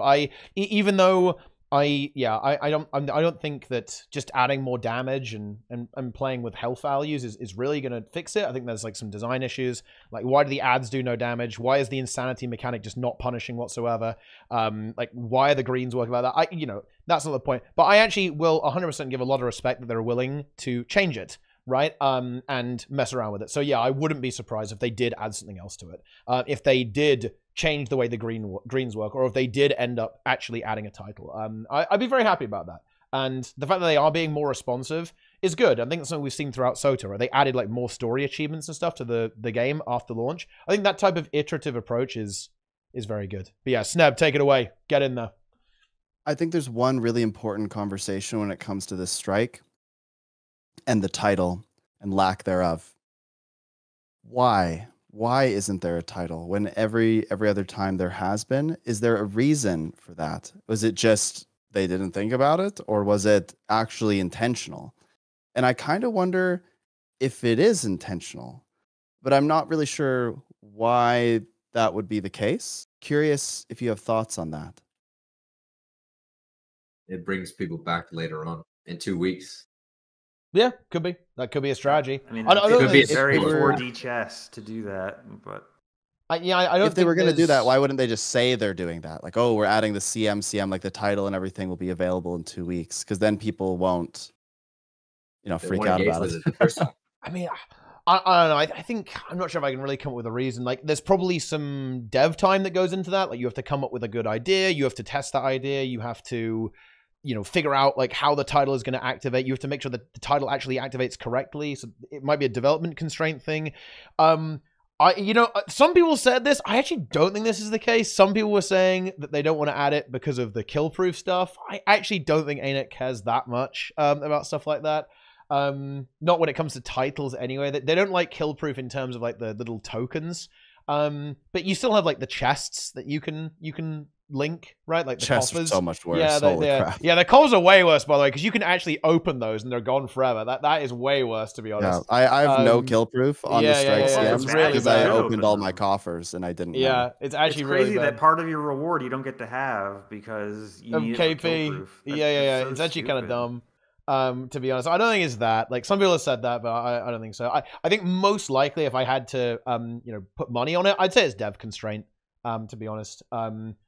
They probably looked at something that was easy to cut, and it's the title to save time, and that was it. Like, let's be honest, okay? Like, it's obviously not the main focus of the game, and the title is kind of like you know, it's window dressing, right? So it's probably like, if you're going to cut something, it's going to be that. Yeah, I don't know. That's probably the most likely scenario, I think.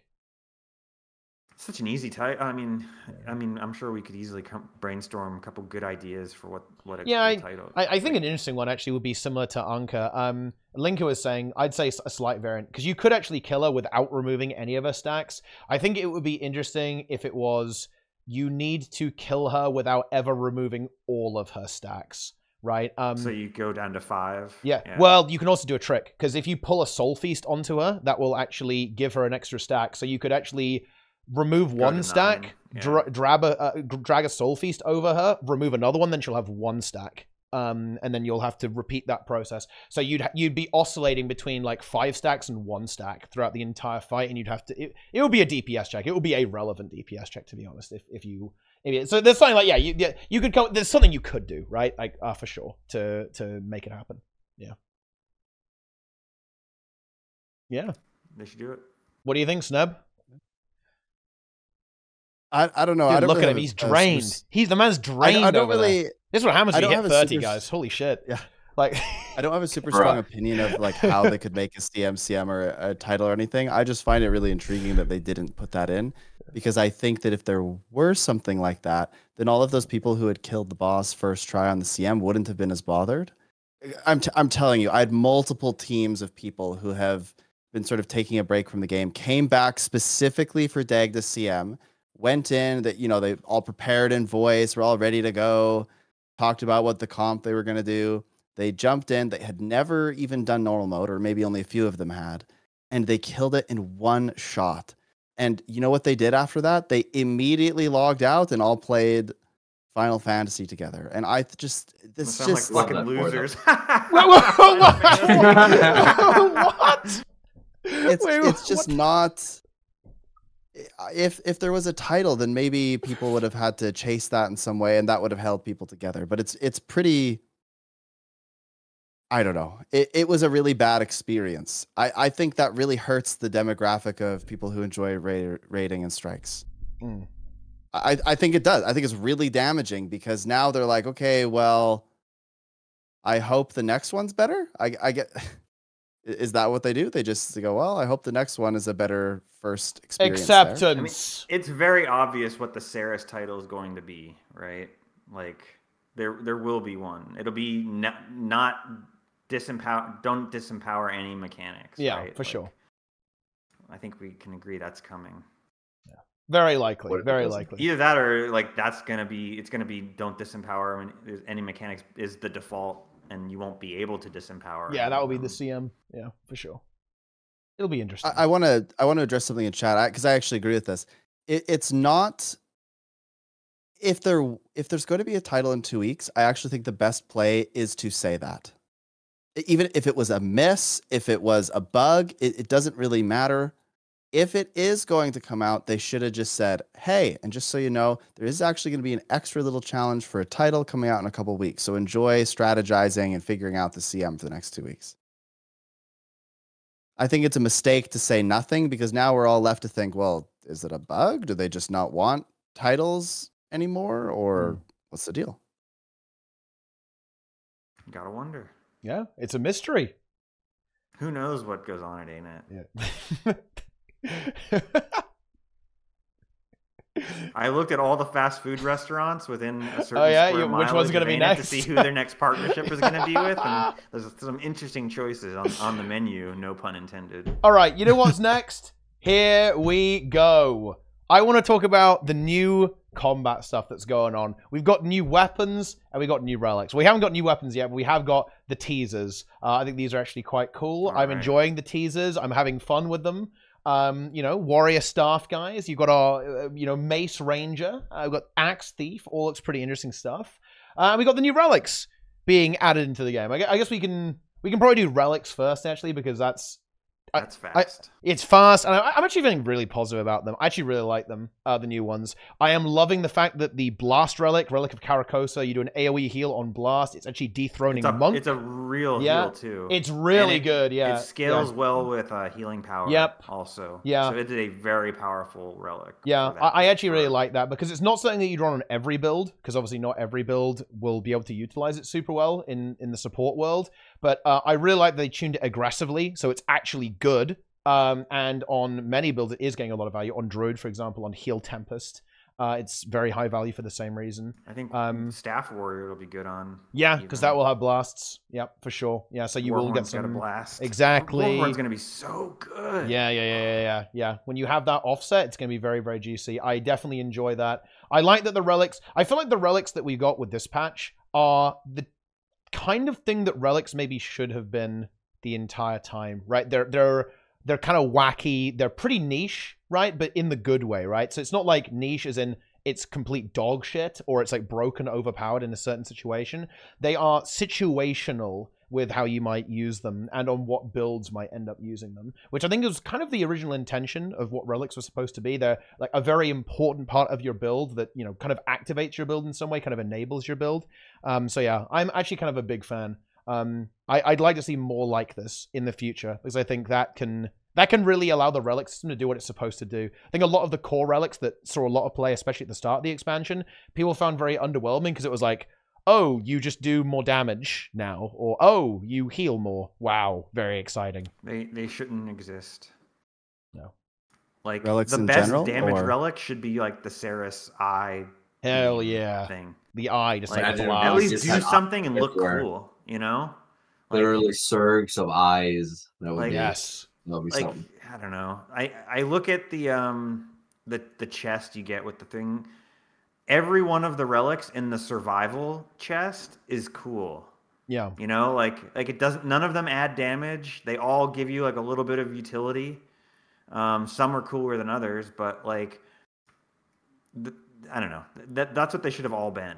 They should have all been like a little bit of extra utility that you get, especially since they buffed the 6th bonus on all the runes anyway, so that we weren't really losing any damage. I feel like the thief and the firework and even like the fractal and Akeem relics were sort of like cop-outs, and we would have been better off without them. Boom. Relics are weird to me in general. To be honest, I don't even know the new relics that came out. I haven't really engaged very strongly with the relic system in general.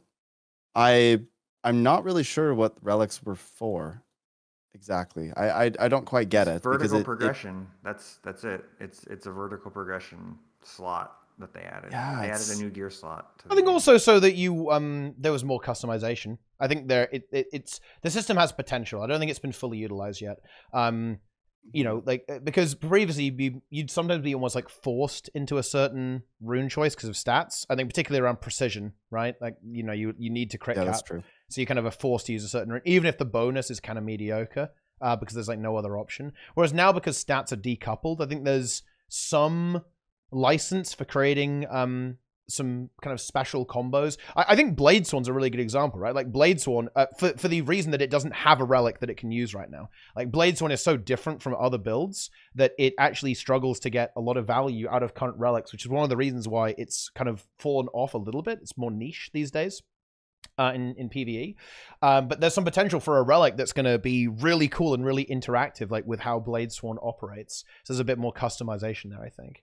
I think Nike's right in that some of the customization is actually being held back by the fact that there's damage relics that exist, and so it's like that's going to usually dominate. Even in PvP, by the way, like a lot of relics that you use are just like pump harder pretty much and just destroy people more aggressively. In World versus World, I think, weirdly enough, relics operate pretty nicely in World versus World. There's the most variety, I think, in that game, which is actually super cool. Especially in Zergs. Like, there's lots of different builds using different relics there. And now, hey, like, Relic of Nuris, right? This is the relic that I was kind of expecting to be pretty meh. And they honestly, it might actually still be pretty meh. They tuned it as aggressively as possible so you can turn into a giant monster more frequently. But No, I think the relic system is actually good. It's just it needs to be fully fleshed out, and it's being held back by like kind of like the more passive stuff and the more damage oriented stuff. So the benefit of the relics is exactly why we didn't get runes for the elite specs in EOD. Is for PvE, any rune that didn't have power and ferocity, it didn't matter how good the 6th bonus was. It's totally irrelevant. So they know that constrains their design so much in that they know that it doesn't matter how cool of an idea you come up with for the rune. If it's not power and ferocity, no one's going to play it. And so now everyone's already got their power and ferocity runes because the runes are decoupled from the 6th bonus or from the relic bonus. So now they can design anything in any way they want, and you're not locked into having to beat scholar runes. You don't have to beat scholar runes anymore. Everyone just has their scholar or their dragon hunter runes, and they're good. Now they can design. It just feels like a more clean system. Yeah. And there'll probably be relics with every expansion from now on till the end of development of the game. So, yeah, it's a system that's kind of limitless now. Do you think you'd feel differently, Sneb, if you had a legendary relic? I feel like this is kind of like I'm not just basing that on what you said here. Yeah, it's kind of like conversations I've had with you previously, and honestly, I definitely feel this myself. It's like, oh man, dude, these relics are kind of annoying, right? I've got so used to like, oh yep, just change that. There we go. Like new rune comes out, boom, it's in. New stat, boom, let's go. Easy ritualist gear, right?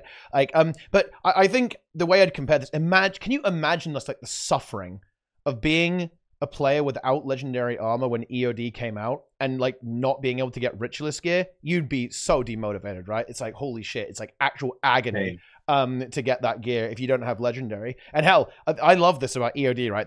There straight up wasn't a ritualist backpack that even existed like for like half of the expansion in the entire game. Very funny. Oh yeah, and I didn't even know. I think the only dragon backpack was from exactly HTCM as well. So, you know, there's your vertical progression for you. But yeah, it's super annoying. And I think that's kind of the thing with legendary relics, because currently getting relics for all of your characters, especially if you play a lot of them, it's kind of a drag, to be honest. Like, it is oh my God, it's a bit of a pain to do it when you've got a lot of characters. So I think the legendary relic might alleviate some of your problems. Yeah, I mean, I just have to buy most of them, I guess. There's some you have to earn, but whatever. There's some extent to that. I think the thing that has me the most confused, and I haven't really thought very hard about this, so this is not going to come out perfectly, but I was a big proponent of making the game simpler because it seemed that people very much struggled with the systems already. People didn't engage with gear. They put on the multiple kinds of runes, one in each slot, but they didn't get any of the bonuses. They just got the first one. I always thought, man, maybe we should just simplify runes so they're kind of like amulets in PvP, where you just had one rune and you slot it in and it wasn't even attached to armor. It just was there and it gave you the bonuses, and that way it would be less confusing. Maybe is that the answer? I don't know, but that's something that I had theorized before. So when they added relics, I just went, wow, this is another way for people to get really confused about gearing systems. Now not only are people going to have all different kinds of runes, but they may not even have a relic. And I actually just find that to be... The first 3 weeks of the X-Pack, there was a lot of non-relic enjoyers in raid and strike pugs. But now I'm happy to report everyone has a relic. Yeah, I'm not even talking about raids and strikes. I'm just talking about in general. I think people struggle with the gearing system and understanding how it works. And so even in open world events where you would ideally have people contributing to their best, I think people just don't understand those systems, and it damages their potential to do more. And when that occurs, it then the average power level of players goes down kind of artificially in a sense. And that means that they can't have meta events that are a little bit tougher. I think these are all interconnected in some way. Anyway, I've always found that a little bit strange. And so then when you couple that with there's no legendary relic. so I have to go and figure out all the relics. It doesn't really matter that much. But I don't quite get the system, I guess. I'm not very inspired by it yet. But I do 100% agree with the idea. If relics just did something cool and it wasn't just a pure damage buff or something, then I think I'd be more inclined to like them. But right now it's like, oh, you just took the 6th bonus off the runes that I most commonly used, and now I have to buy an extra thing and put it on 10 characters. Okay, I mean, I can do that, but the novelty isn't quite there for me. Maybe it is from a role-playing perspective. Maybe it's like, oh yeah, like because there's so many different options, you can just do those fun and unique things. But I almost wish that those like massive damage buffs and those super broken 6th rune bonuses just didn't exist. Like Monk, for example. I almost just wish it didn't exist. I don't know. What do you think about that? I think you Sneb, you look at everything from almost like a too practical perspective. I'm not gonna lie. I don't think ArenaNet really. I think care. It is too practical. I'm not sure if people really care about engaging with the systems, because you're absolutely right. Like, do people struggle to gear their characters? Yes. Do most players have builds that don't really make sense? Yes. But to be honest, Guild Wars 2 is set up in a way that doesn't really matter outside of very small, very low amount of situations. I think it's mostly like, oh man, I've got this cool thing and it summons like a giant eyeball, or oh man, I've got this relic and makes me run really fast, right, while I'm in combat. Look how much faster I am than everyone else, right? I think it's totally fine. No, this is wrong. I think people do interact with these systems, but they interact with it from like an RPG perspective, like not really like a, oh, is this good or not perspective, or like, does this make sense perspective. It's like, I kind of like how this sounds, like, for example, I bet there's a bunch of people who play Berserker who are like, oh man, I'm a Berserker and I've got Berserker stats on, right? Like, oh, I'm a Guardian, I've got Knight stats on, and I'm serious. And you know what? I'm not gonna, I'm not making fun of that. I'm saying that people are getting immersed and like they're RPing, right? And they're like, oh man, I've got like Relic of the Zephyrite right now, and I can summon all these crystals on my elite skill, I think that's the purpose of Relics, is to be cool RPG factor, right? Rather than, oh yeah, this is like an extra layer of complexity to like min-max and optimize your builds, and all that kind of stuff. Let me interpret that for a second, because in the past, in some of the ArenaNet live streams, they've said that they wanted to reduce the number of bad choices. Mm-hmm. Do you think Relics accomplish that, or make the choices more complicated? I think they were talking about that specifically with regards to balance, right? I think. With like well, wouldn't Relics be included in that conversation, at least to some extent? True. That's a good question, actually. I mean, weirdly enough, like, runes in general are better now. Is it just a net neutral then? I guess I'm just a little bit confused about Relics, because to me it makes it more complicated for players to make choices. I'll go back to what I said earlier. Here's the point. There was no point in them adding new runes to EOD. No point whatsoever, because if they weren't better than Scholar runes, or Monk runes, they were useless. So wasting even a half of a second of dev time on those was a complete waste. So now with the current relic system, adding new relics is a good thing, and it's something they can do every expansion from here on out. That is a good use of dev time, because eventually, I assume that they will have expansion relics that are better than Thief Relic and Monk Relic, or they'll nerf Monk and Thief Relic. Yep. And make it a little bit more open. But the point is, it's at least worth their time to add them to every expansion and every patch. Whereas before the relic system, there was literally no point in adding relics or adding new runes to the game. Like, it gives them more design space for sure. It definitely does. ArenaNet needs ArenaNet needs things to add to expansions to pad them out in terms of features. Like, so having this thing that they can add to every expansion forever is good for them from a padding out the X-Pack with features. So its purpose was just progression. That's it. Is kind of what I'm getting out of this then. No, they want Because- to add more runes. Players want more runes. Players want more things like that, but they were constrained in their designs by the runes that already existed. So now they're not constrained, so they can design anything that their brains can come up with, and it's Well, fine. I'm not sure I fully agree with that, because they could have theoretically just made runes that did the same thing. So you're gonna have scholar runes, but just with a different magic bonus, 6 bonus. Yeah. Like Yes. I know that sounds stupid, but yes, you could theoretically have. Isn't there one where you but then summon they'd like a have to rock pick dog which with the one. rune, Now, or there used like to be? then there might be one good rune per X pack. Yeah, but now I thought we were there's saying that it's potentially irrelevant 6. whether or not it's good. It's about the role play. But the people that care about the stats don't care about the role play. The people that care about the role play don't care if it's better than Scholar. Like the ArenaNet is not necessary. I think ArenaNet does. This is 100% done for people that care about their build. Okay, so Relics just gives space to allow people to pick the rune that they probably already People picked. But then people were gonna there's take, like three relics after that they could pick from. It's just more choices. Yeah, people were automatically going to take Monk and Scholar Rune no matter what. Those are just the best. And so now they have potentially 100 choices of relics that are in play. I think I guess what Sneb's trying to get at is, could they just have merged the two systems and just like deleted the concept of stats and like just given you like crazy wacky effects that you attach to your build, right? Like, could they have done something? I mean, that's like one way you could have done it. And they definitely could have done, yeah.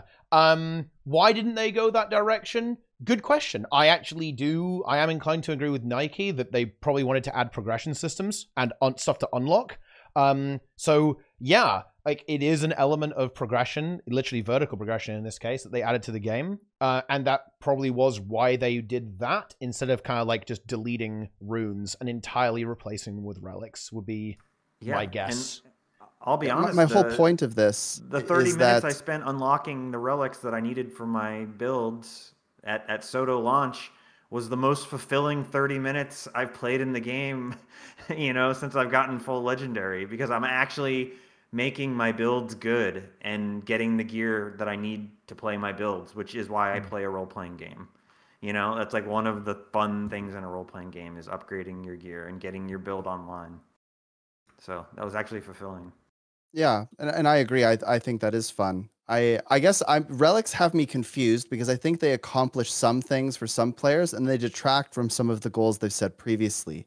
So I suppose I look at this and I go, I wonder if it's a net positive or negative and how that works exactly. I don't know if that's really something you can feasibly measure, but it is intriguing to me that they wanted to make things sort of, they wanted to make choices less punishing. And if that's purely from the trait aspect, then they've certainly accomplished that. But if you look at gear, they've now made it just kind of more complicated.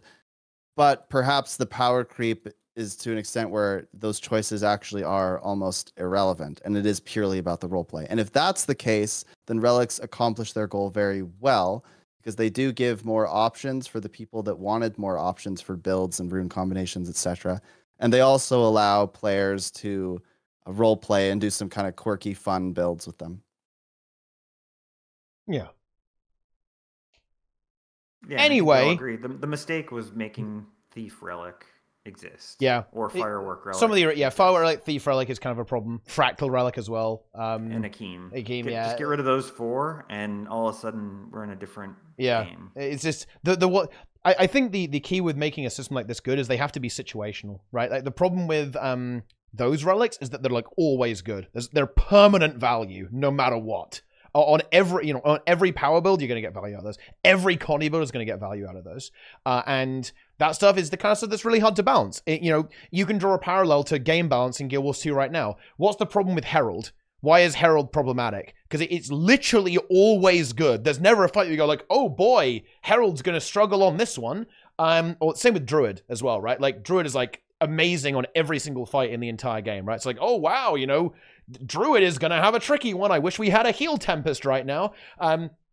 Lack of situationalness is where you run into balance problems in in any game. It was very true in PvP. In fact, this is one of the biggest problems that's plagued PvP, funnily enough, as well, is that the builds that do well are the roaming duelist team fighters, right? Like, the builds that no matter where you rotate, you're always getting value. You know, like your Nade Holosmiths, your Renegades, right? Stuff like that. It's the roaming duelist team fighters are always the menaces in that game mode. Because they aren't situational enough. It's the, same thing. Let's talk about weapons. Yes. Oh, right. That's where we started. Holy shit. Yes. We're through the relics. I mean, that took a little bit longer than I was anticipating. Holy shit. But we're talking about weapons. We've got the new weapons. I'm not going to lie. I think I'm very happy, actually, with how the new weapons are looking. I can't say I wasn't expecting it. Basically, it looks like they're trying to really push the weapons to be strong and impactful, almost like Elite Specs Light. I think that's a good decision, actually. It makes me kind of excited to think what would happen if they reworked like an undervalued weapon, right? Like, would they make it as exciting as these new ones? That sounds good to me as well. But yeah, I am really happy with how this looks. And hell, you know, I have to bring up this comment before I open it up to the floor here. But yeah, one of the balance devs, Trig, actually made a comment in my Twitch chat, which is very hype.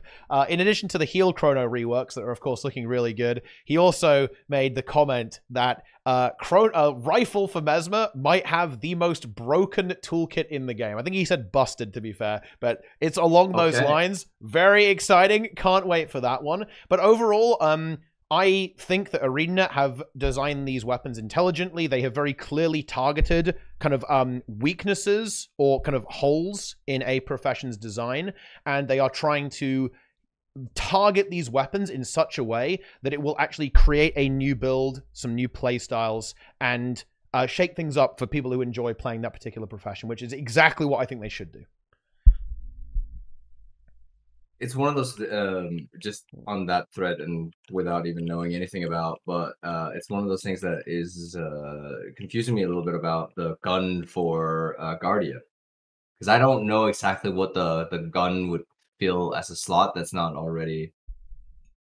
doesn't already have an option that probably should just be boosted. I thought it would be like middle range DPS. No? Range Condi, right? Probably. Range Condi. Yeah. Or ranged hybrid, right? Because Guardian has longbow and scepter, but those weapons are kind of weird, right? They are. Guardian by default, everything's hybrid because of the way it does burning. Exactly, like, through the F1, right? So, yeah, I think it could be a lot of things. It could be, it looks like they are making a good chunk of the weapons more on the hybrid side, so that even if you don't play a particular build, your build might get some value out of it. I think very notably, the Ranger Mace is a hybrid between healing and maybe some power damage in there. It's like a support hybrid weapon. The offhand is more of like a sustain weapon. Probably going to see some play in PvP. Thief, it can be power or Condi, right? Depending on your offhand. Really cool design there, actually, with the spinning axes that kind of go out there. And I love that they're adding these extra mechanics to the weapons. Like, they all have a special gimmick almost. I guess not warrior staff, but hey, you're a warrior. You hit things with a stick. So yeah, I think that's good. The axe for Thief is definitely the thing that I'm most excited for, because like I have been wanting an AoE cleave something for Thief for the longest time that wasn't just fucking shitty long or short bow, and this seems to have actual good potential. I'm cautiously optimistic. I love this. I want it to really be good. Yeah, and it sounds interesting. Yeah. It does sound interesting. Yeah, it's very juicy in my opinion. I'm looking forward to all of the reveals. I also like that they're actually doing these reveals early. Like I think communication around this stuff is actually really important, especially for more veteran players. Like, we know the balance notes about a month in advance. We're getting these weapons revealed before. We're doing another extra live stream the day before the beta, which is the same time as the balance patch. I really like that. I think it gives you something to chew on and speculate about while things are moving along. I'm ready for my heal berserker. Let's go. That's some hype content. Heal Chrono, heal berserker. It's good. It's good shit. I'm actually kind of curious, Nike. How do you feel about becoming? I have no interest in playing a healer.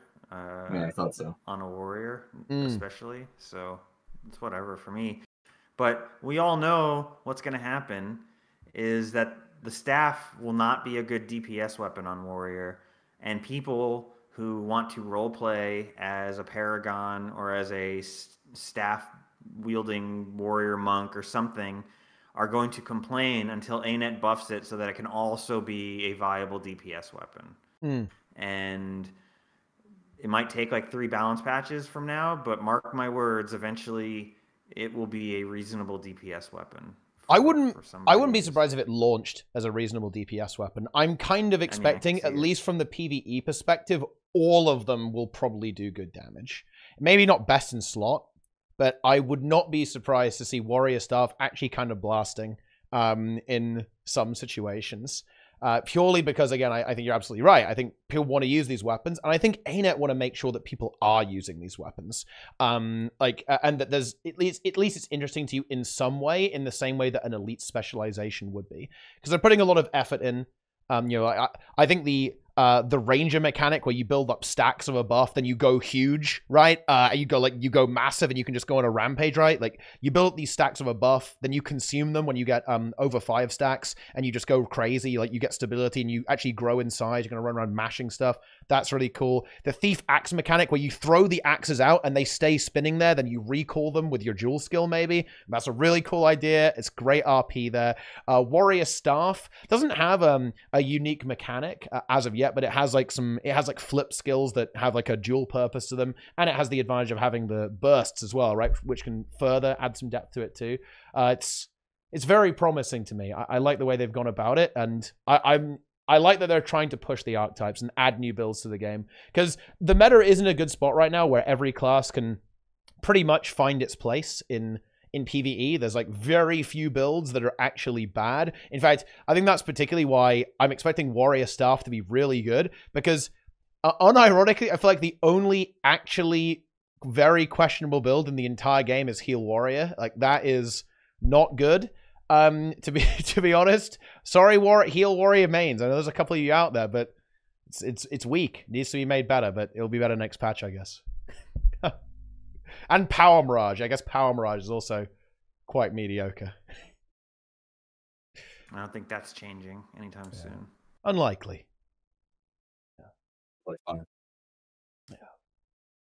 I mean, the weapons they're are 2 for 2 really cool so far, I'd say. There were some absolutely unhinged comments, of course, on Reddit. People are very mad about animations being reused. Wait, what? And I don't get it, because in Guild Wars 1, they never added a single new animation after launch of the game.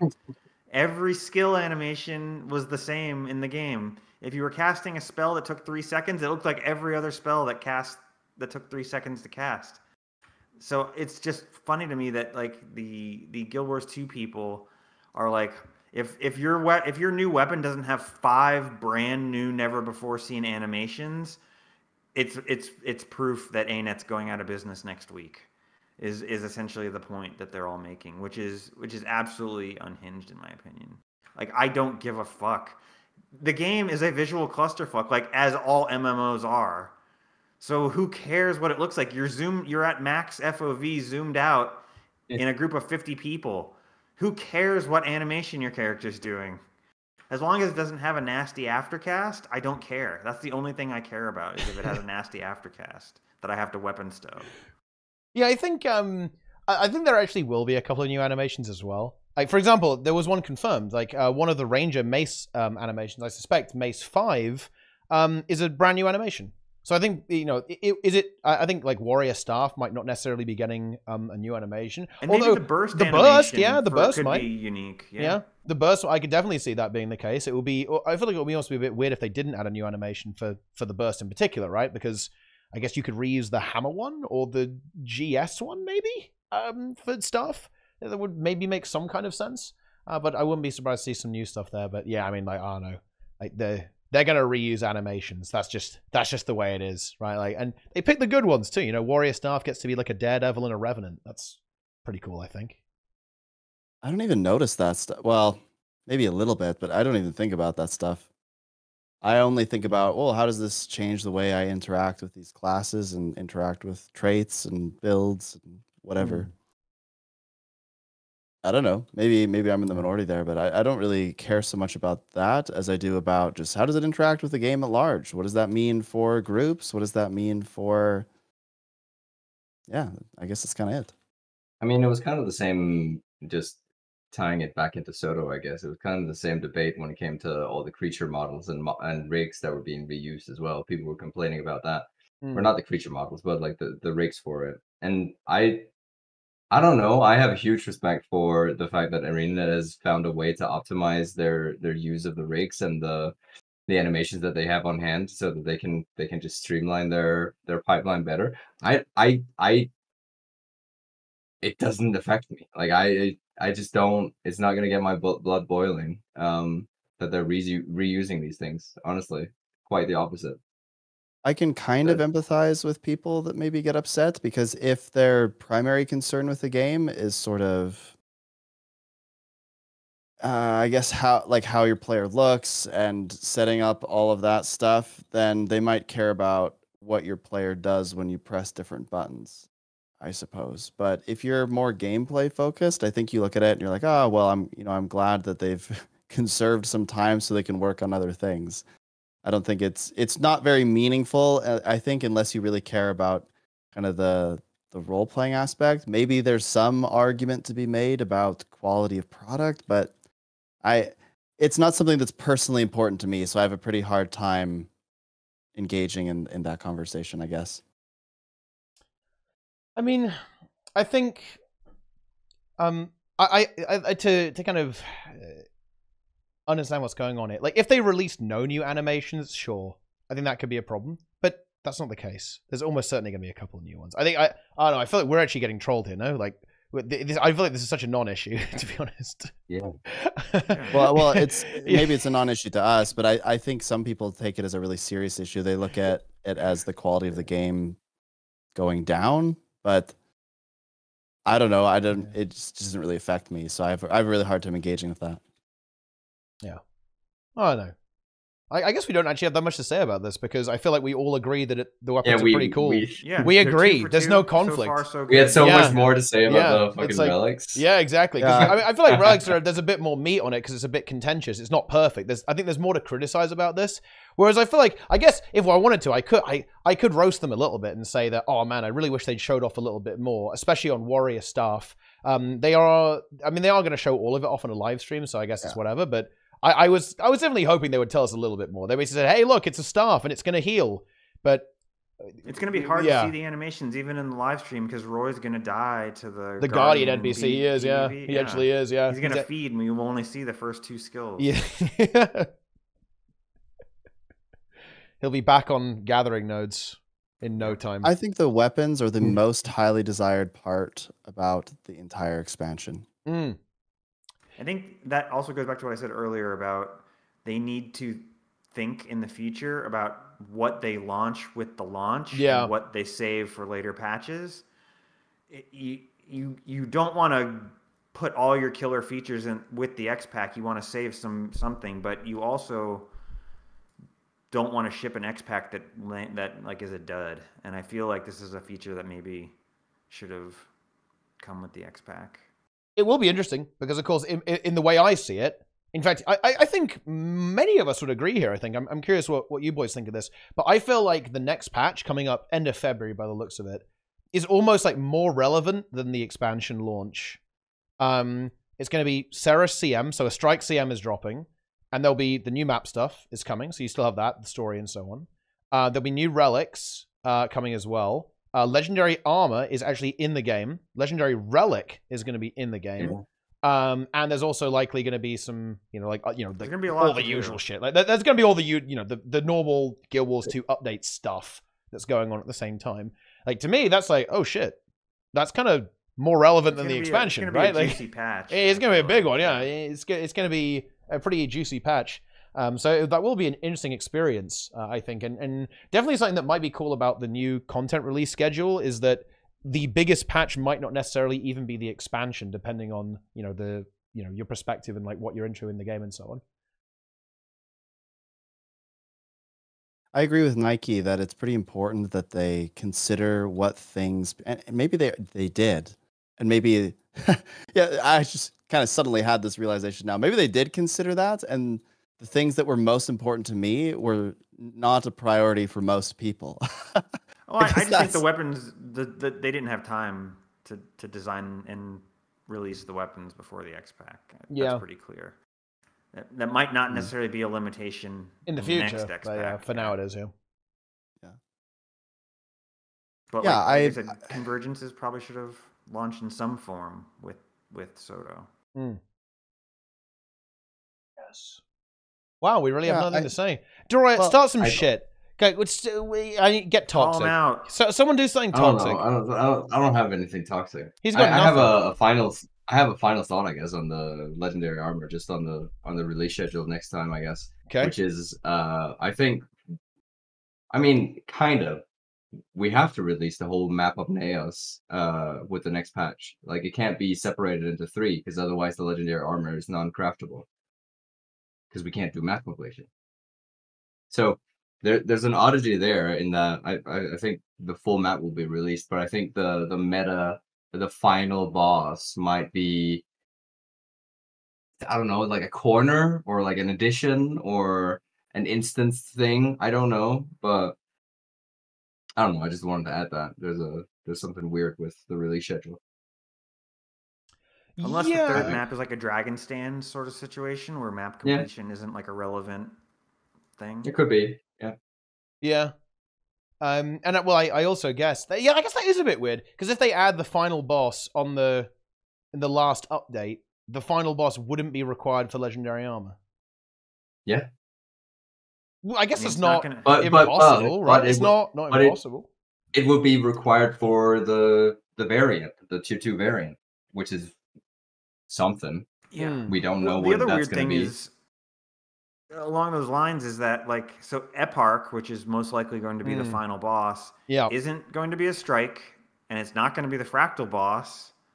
So it's like, this is like the big culminating fight of the X-Pack, and it's not like, I guess it's going to be like just an open world thing, or maybe it's going to be like, have like a Dragonstorm sort of situation, like...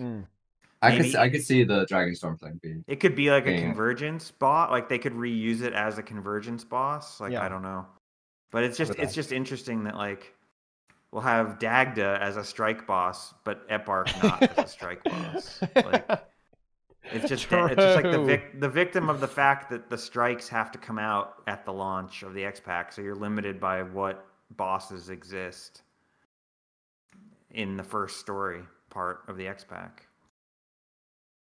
It will be weird, but I don't know. I think they might do it like a dragon stand, right? So, we kind of beat him down in the open world, and then you finish him off in the story or something. So you have that confrontation. And I think the devs actually, didn't they talk about this a little bit? Like strike missions in the lore, they're like, it's like you reimagining how it happened. So you're just like imagining it was harder than it actually was, right? I mean, it wasn't. I mean, for some people that were reviewing Soto, Dagda story was very challenging. That is true. And so yeah, I mean, maybe you get her to 91%, and you're like, too tough for me going to PvP, buddy. Gotta go. Yeah. Oh yes, that's big. But anyway, I feel like that honestly might be about it for us talking about this patch. Have we got anything else? Do we miss anything? I don't think so, right? I have one last topic that's kind of related to... Okay, here we go. Yeah, Sneb's about to pop off. Here we go. Yeah. I think the way that this has been released has changed the way that I engage with the game. And I think a lot of my critique and a lot of my maybe frustration with some things is actually just that kind of realizing that they're trying to change the way that people engage with the game and make it very streamlined in a sense. Like, hey, this is exactly what we're going to do. We're going to spread out all these patches and do things like this. But what that's done, and like we alluded to maybe at the beginning of this conversation, is it's made it so that the game is very much, and it always was this way, but they're just doubling down on it. Hey, when there's new content, pick it back up, play it. And then when you're bored of it, put it down, and then we'll make some content in a few months. You can pick it back up, play it until you're bored with it, and repeat. And I think Path of Exile had this big. I mean, Nike would know better than me, but my understanding is that Path of Exile really leaned into that, and they said, "Hey, like we don't expect people to stay engaged the whole time. This is why we're going to have this particular release cadence. This is why we do it this way." I don't know all about that, but my understanding is that's something that they really dug into. And so the way that I engage with Guild Wars 2 has certainly changed, and obviously there's other variables to that, IRL and stuff. But ever since Soto came out, I've been like, you know what? There's not maybe as much for me to super engage with right now, so I'm going to chill out a little bit. And I think this has happened to a lot of the people I know, so maybe it's just anecdotal to me, but like my entire raid static took a break from the game. And some of them have come back and, you know, they joined other little statics and done little things, but others have just kind of, they log in, when the new content comes out, they do the story, and then they kind of log out. And so I'm curious if the way that you engage the game is different, if it's better or if it's worse or if it's neutral. Do you think the general population is engaging with it different? Do you think it's just leaned into what the majority were already doing, and as a result, people are happier with it? I'm kind of indifferent to it. In some ways, I'm just like, I just feel very differently about how I play the game now. Like I don't take it quite as seriously in a sense. But I don't know if that's just because, again, there are other variables to that, or if it's really because they're doubling down on the strategy. What are your thoughts? I mean, very subjective opinion, I guess, and I mean, like, yeah, I don't know. I mean, I came back to the game for Soto, so I mean, I'm that's probably partly not why I'm the asking. best benchmark for this. No, Yeah, no, my I raid actually think you're the static is still perfect together, benchmark for so, this because I you're mean, it engaging feels with it in a the totally same. different way, right? I mean, yeah, I'm engaging with the game in a different way than I was beforehand. Obviously, I mean, I think I said it earlier in the stream as well. I'm kind of in my PVE era right now. It's just I'm casually enjoying the game and all the facets that I can kind of get around to. And right now, it's very, very grindy. There's going to be a moment in a very, very short amount of time where that grind is actually over because rifting is so fast now, my grind is coming to an end, and I don't know what I will transition to. That I think that's actually going to be a very interesting moment for me. Is like, am I going to transition back into like doing? Because I've kind of been wanting to do fractals again, but I don't see myself doing like daily fractals. It's just not. It's just not where I'm at. Like, there's no point in doing that. And strikes don't really appeal all that much to me.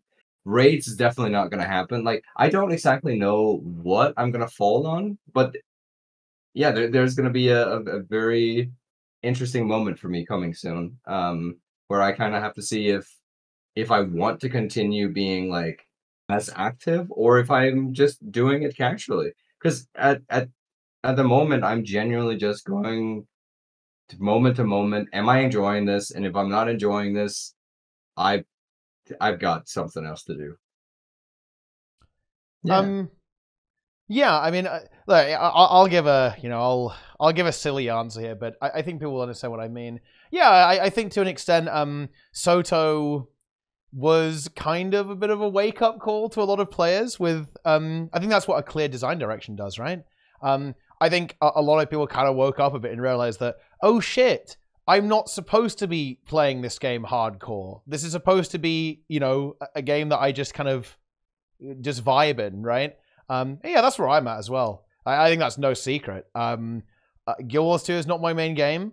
And I've realized that playing this game hardcore, it doesn't really do it for me. Like, there are other games that offer that experience a lot better.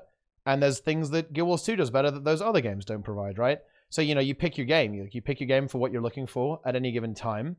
And then you move on, right? Or you divide your time according to what you're interested in, for sure. Yeah. So has Soto in particular changed my engagement with the game? It has, but quite indirectly for a somewhat similar reason to Sneb. And man, I don't even like talking about this because it is a little bit depressing. I'll admit it, but yeah, sure. Like, over the last couple of years, my friends and the people I play with have been drifting away and playing other games, right? And that kind of does make the game less fun to me, right? Because, you know, like it's an MMO, like you play it with other people. And when the people that I play the game with aren't as excited, it means that it's very, it limits what I can do in the game, right? Like, you know, it means that I can't really play the game how I want to play it. And the game does not really enable or sustain a community that wants to play the game the way that I want to play the game. So yeah, I'm not going to force that. I play the game extremely casually now, and I don't. That's all I do. You know, I just play the game very casually, and I think that's probably for the best. I think that if you try and play Guild Wars 2 like really hardcore, it's probably not going to end well for you, to be honest. I should specify hardcore as well. I mean kind of competitively, I guess, when I say that. Like, you can be hardcore in terms of grinding, like look at Deroir, for example. But that doesn't do it for me, right? Like, if I'm not doing something competitively, I'm not interested, to be honest. And that's not a slight on the game. It's just, that's my requirement for what I'm looking for. That's the type of experience that I'm looking for, is a more competitive experience. That isn't really something that's offered within Guild Wars 2.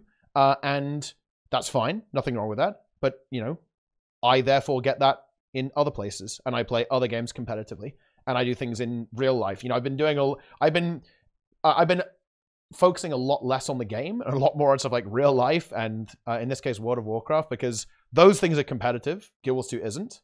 And doesn't mean that I don't enjoy Guild Wars 2. It's just I do different things for different purposes, right? Yeah, I guess for me, maybe it's because lots of IRL stuff happened all at the same time as Soto coming out. But for me, it's also my PvE era. Like I don't really engage. It's kind of weird when I say this because I still really like raids and stuff to some extent.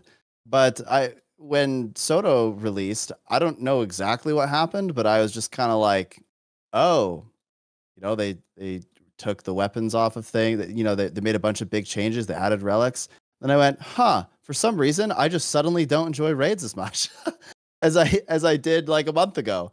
And so I just started engaging more in just random open world stuff and kind of wandering around doing meta events. And that was kind of it. So it changed the way that I engage with the game, and maybe toward more of what their target demographic is anyway. And I don't know.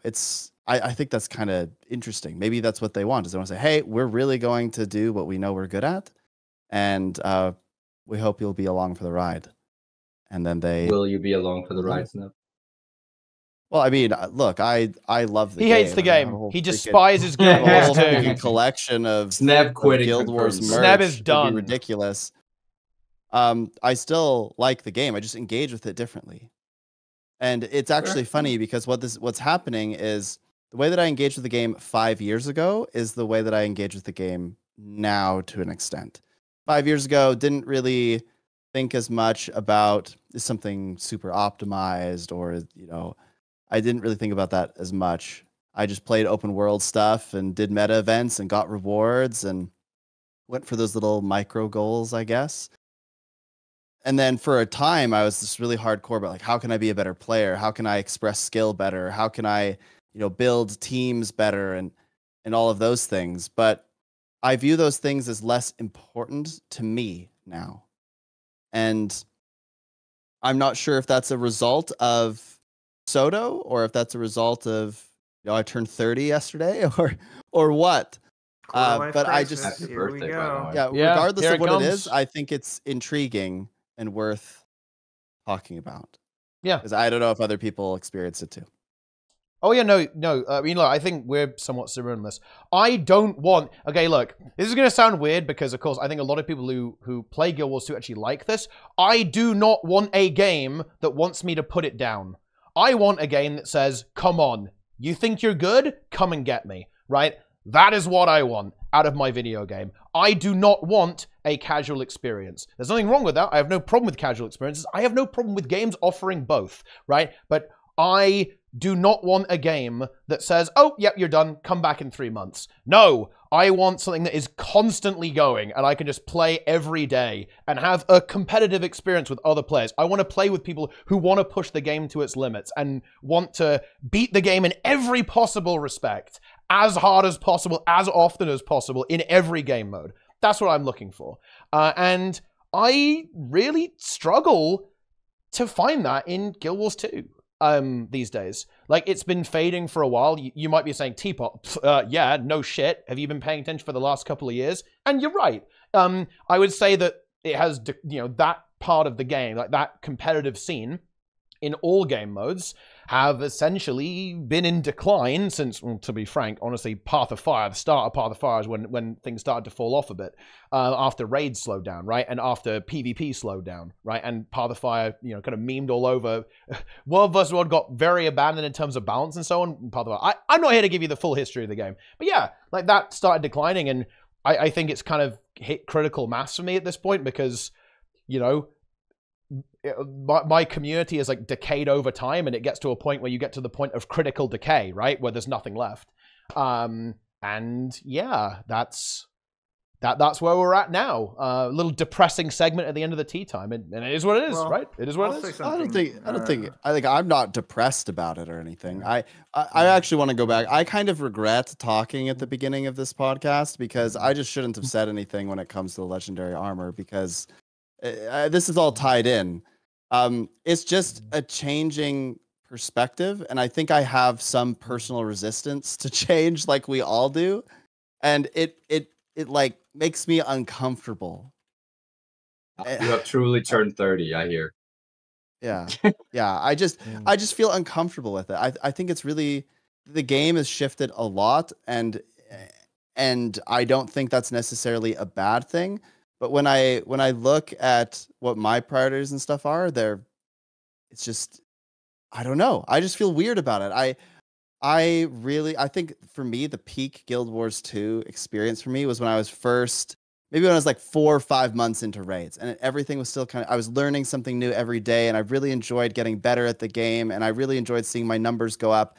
But to me now, I just don't personally value that as much anymore. And again, it just keeps going in circles, but I'm not sure if that's a result of the game kind of constantly telling me that it's not as meaningful, like it doesn't matter quite as much, or if it's just me going, you know what, my mindset has shifted a little bit. Maybe I don't care. Like I go into that strike with you, Teapot, and I look.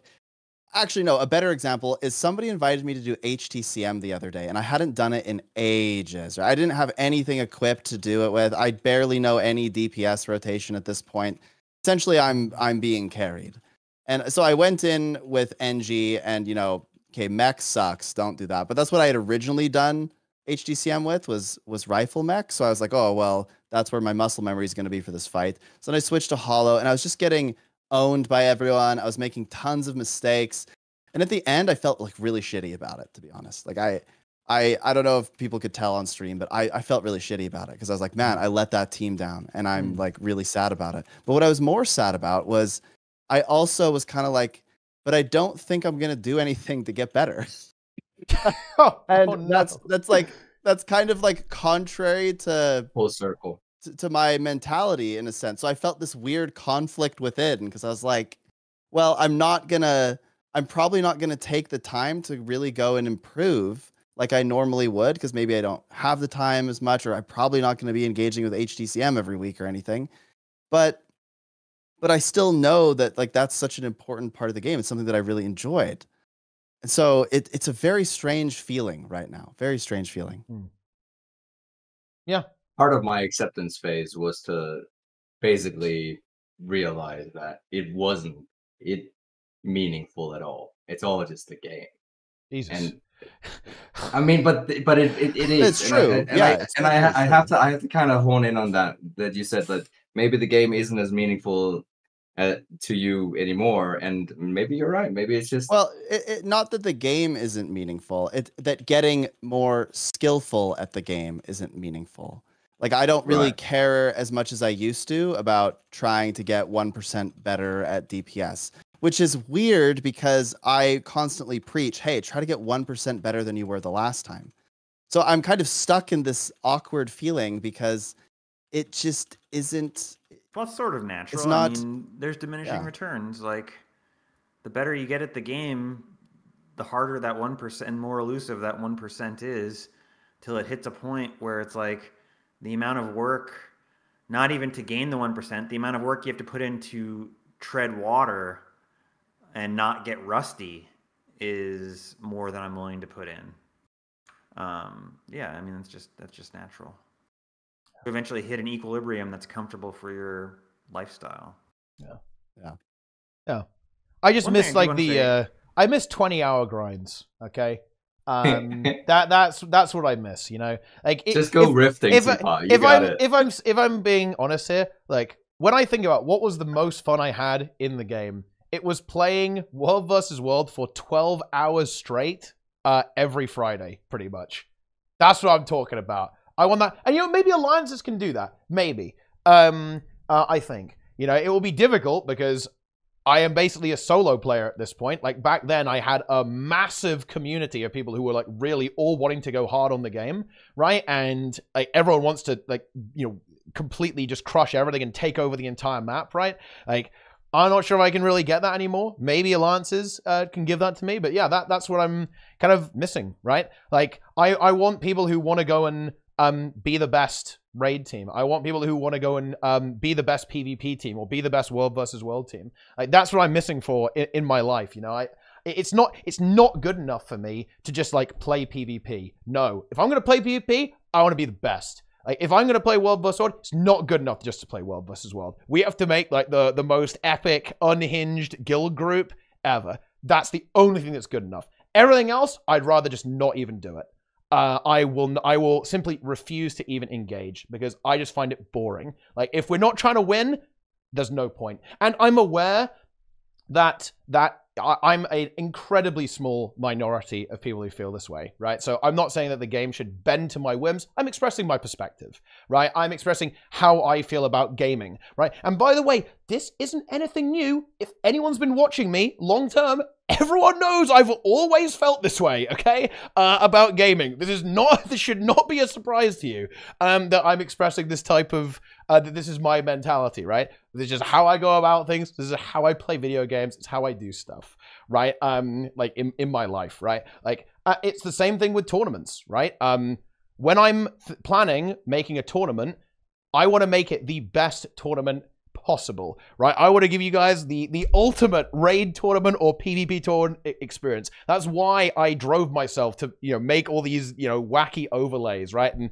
like come up with the good rule sets and make it exciting and make the trailers. It's because I want it to be the best it can be. That is what I want to do. This is how I approach things in my life. And I want to be surrounded by people who feel the same way as that. I don't know. Hopefully I've expressed myself accurately so people can get it. I won't like flame me and just say, well, you know, you just hate Guild Wars 2, you're burnt out. Fuck you, okay? I want to burn harder. I'm not burnt out. There's nothing left for me to burn, right? Like, yeah. There you go. No, that's a good thing. Yeah. That's a good note to end on. Yeah, I think so. Yeah, that's the bomb. Okay, right? That's the bombshell. To end. I think that's a good place to wrap up. That we've got through just about everything for this particular patch. So, welcome back to TeaTime, everyone. I hope you enjoyed the show today. Thank you very much for watching. It was fun. A big shout out to all of the hosts, and of course, Deroir. It's always a pleasure, my friend. Welcome back to the show. Always a pleasure being and you've got to keep tweeting out these grinds, man. I'm always going to be so impressed. Like, you got to stream it. Like, I know you stream some of it, but you got to do all of it. Some of it literally feels unwatchable because it's just like going in circles and circles and circles. Like, you can only stream. Let me tell you, right now, in World of Warcraft, there was like tens of thousands of people watching the best teams in the world walk to a seed, right-click the seed, and then fly on a mount around all the different seed positions, and then loot seed chests after that for like 12 hours straight. Trust me, you're fine. Okay, like you it's not a problem. This is what I need. Okay, like I mean, honestly, it's gonna be just a few days left of the rifting. I'm not even. Yeah. You mean to tell me that WoW tomorrow just streaming T2? Let's go. Yeah. Oh, what did you say, Nike? Blizzard stole the crate pressing F gameplay from Gaialadel's they did. Story. Yeah. We're like, oh, look at that. You pressed F on the crate and then Yeah. pressed F on the NPC to turn it in. Holy shit, we got to copy that gameplay. Yeah. Let's go. We need that in our next patch. All you've got to do is just occasionally, whenever you do a rift, just at random, say, I'm rifting! I'm gonna rift! And then Mom, I'm rifting right now. that's going to Yes, keep this people is exactly what's entertained happening. the entire time. Or maybe you converge, you go, guys, let's converge! I'm gonna converge! Yeah. Or maybe you just say it's rifting time. That's also another rifting If option. you need some audio clips for that, Yeah. that you can just play, I could provide you with those. Oh, yeah? Do Yeah. you want to do one, Sneb? You want to tell everyone that you're rifting? Or Yeah. what? It's actually, you know, the highlight of the patch for me was when we went into the Convergence. And I just went, I'm converging! I'm converging, yeah! and then I got everyone Beautiful. to line up and gave them a motivational I saw that. speech. I didn't know what was happening. I thought you were having a mental breakdown. I mean, probably, but It was like it's good everyone content. line up, please. It was funny. I do that. Fun. I do that in a lot of meta events because I think it's actually really fun to be like, all right, everybody, it's time. Like we're about to go into this thing together, and I need you all to engage, and then everybody lines up. You know, it's just fun. Yeah. But anyway. I had to do it because we had triple trouble, and we had to do 3 takes at it because we Yeah. failed, and we failed again because we just hard inted, and then round 3, I made everyone line up and gave them a speech. So, and we did kill it on the 3rd. 10 hour of silence broken only by random Sneb sound bites. This is Yeah. exactly what's happening. The final Okay. push, the final rifting. Very, very Nike nice. is totally checked out. I mean, yes, as all we should be. Let's talk about ourselves for a moment here. Gamers, yo! Okay, you know what? We're doing the birthday boy first. It is Sneb. He is Nice. 30 years young. Phil's birthday man in the No. chat for Sneb, guys. Let's go. Okay. He is the Deroir, most... lead us in a song. Yeah. A happy birthday song. Let's I mean, go. we could. Yeah, it's time. We need I to... won't be singing, but I'll be happy to Yeah? have you guys. I mean, honestly, I felt, you You'll know... we can get Deroir to sing, you know, like that's what we Oh that's my what we God, really no. need. Dulcet tones. But anyway, Sneb is the most blocked person on NA. What's going Oh, on? definitely. Yeah, like what's going on? What's up these days? Well, you know, I'm doing some kind of crazy stuff IRL, so a bit busy, but when I do find time to stream, I go and do some meta events. Triple Trouble is my favorite jam right now. But otherwise, I'm best known for helping, you know, get people into raid statics at discord.gg/skeingang, SKEINGANG. Otherwise, you can find me on, well, I guess it's not called Twitter anymore. X? Do people say that? It's kind of weird. But yeah, I'm there at No one says Snebzor, at Snebzor on Discord, at Snebzor on Twitch, everywhere. So that's where you can find me. Yeah, there we go. Next up, we got Nike, who is actually, I think, cosplaying Dagda right now with this kind of shade of blue illuminating Well, his it's dark face. out now. Yeah. and my monitors have a blue wallpaper, so that's the The Jotun and Fusion IRL. Yeah. Yeah, I mean, you can come to my YouTube. Got some Guild Wars 2 videos. There's sometimes they're pretty good. Like there's one where I call all DPS players trash. That's a in good the one. game. That's a banger. Yeah. You guys check that out. There's one where I say if you have a main class that you play and you're not willing to adapt, you're trash. You should check that video out. Yeah, and then you can come by, hang out for the streams. Interesting stuff going on there, which I won't elaborate further on. There we go. Okay, enjoy. And then finally, we've got Deroir, the ultimate hardcore player in Guild Wars 2. The most hardcore player in Guild Wars 2 by far. Oh wow.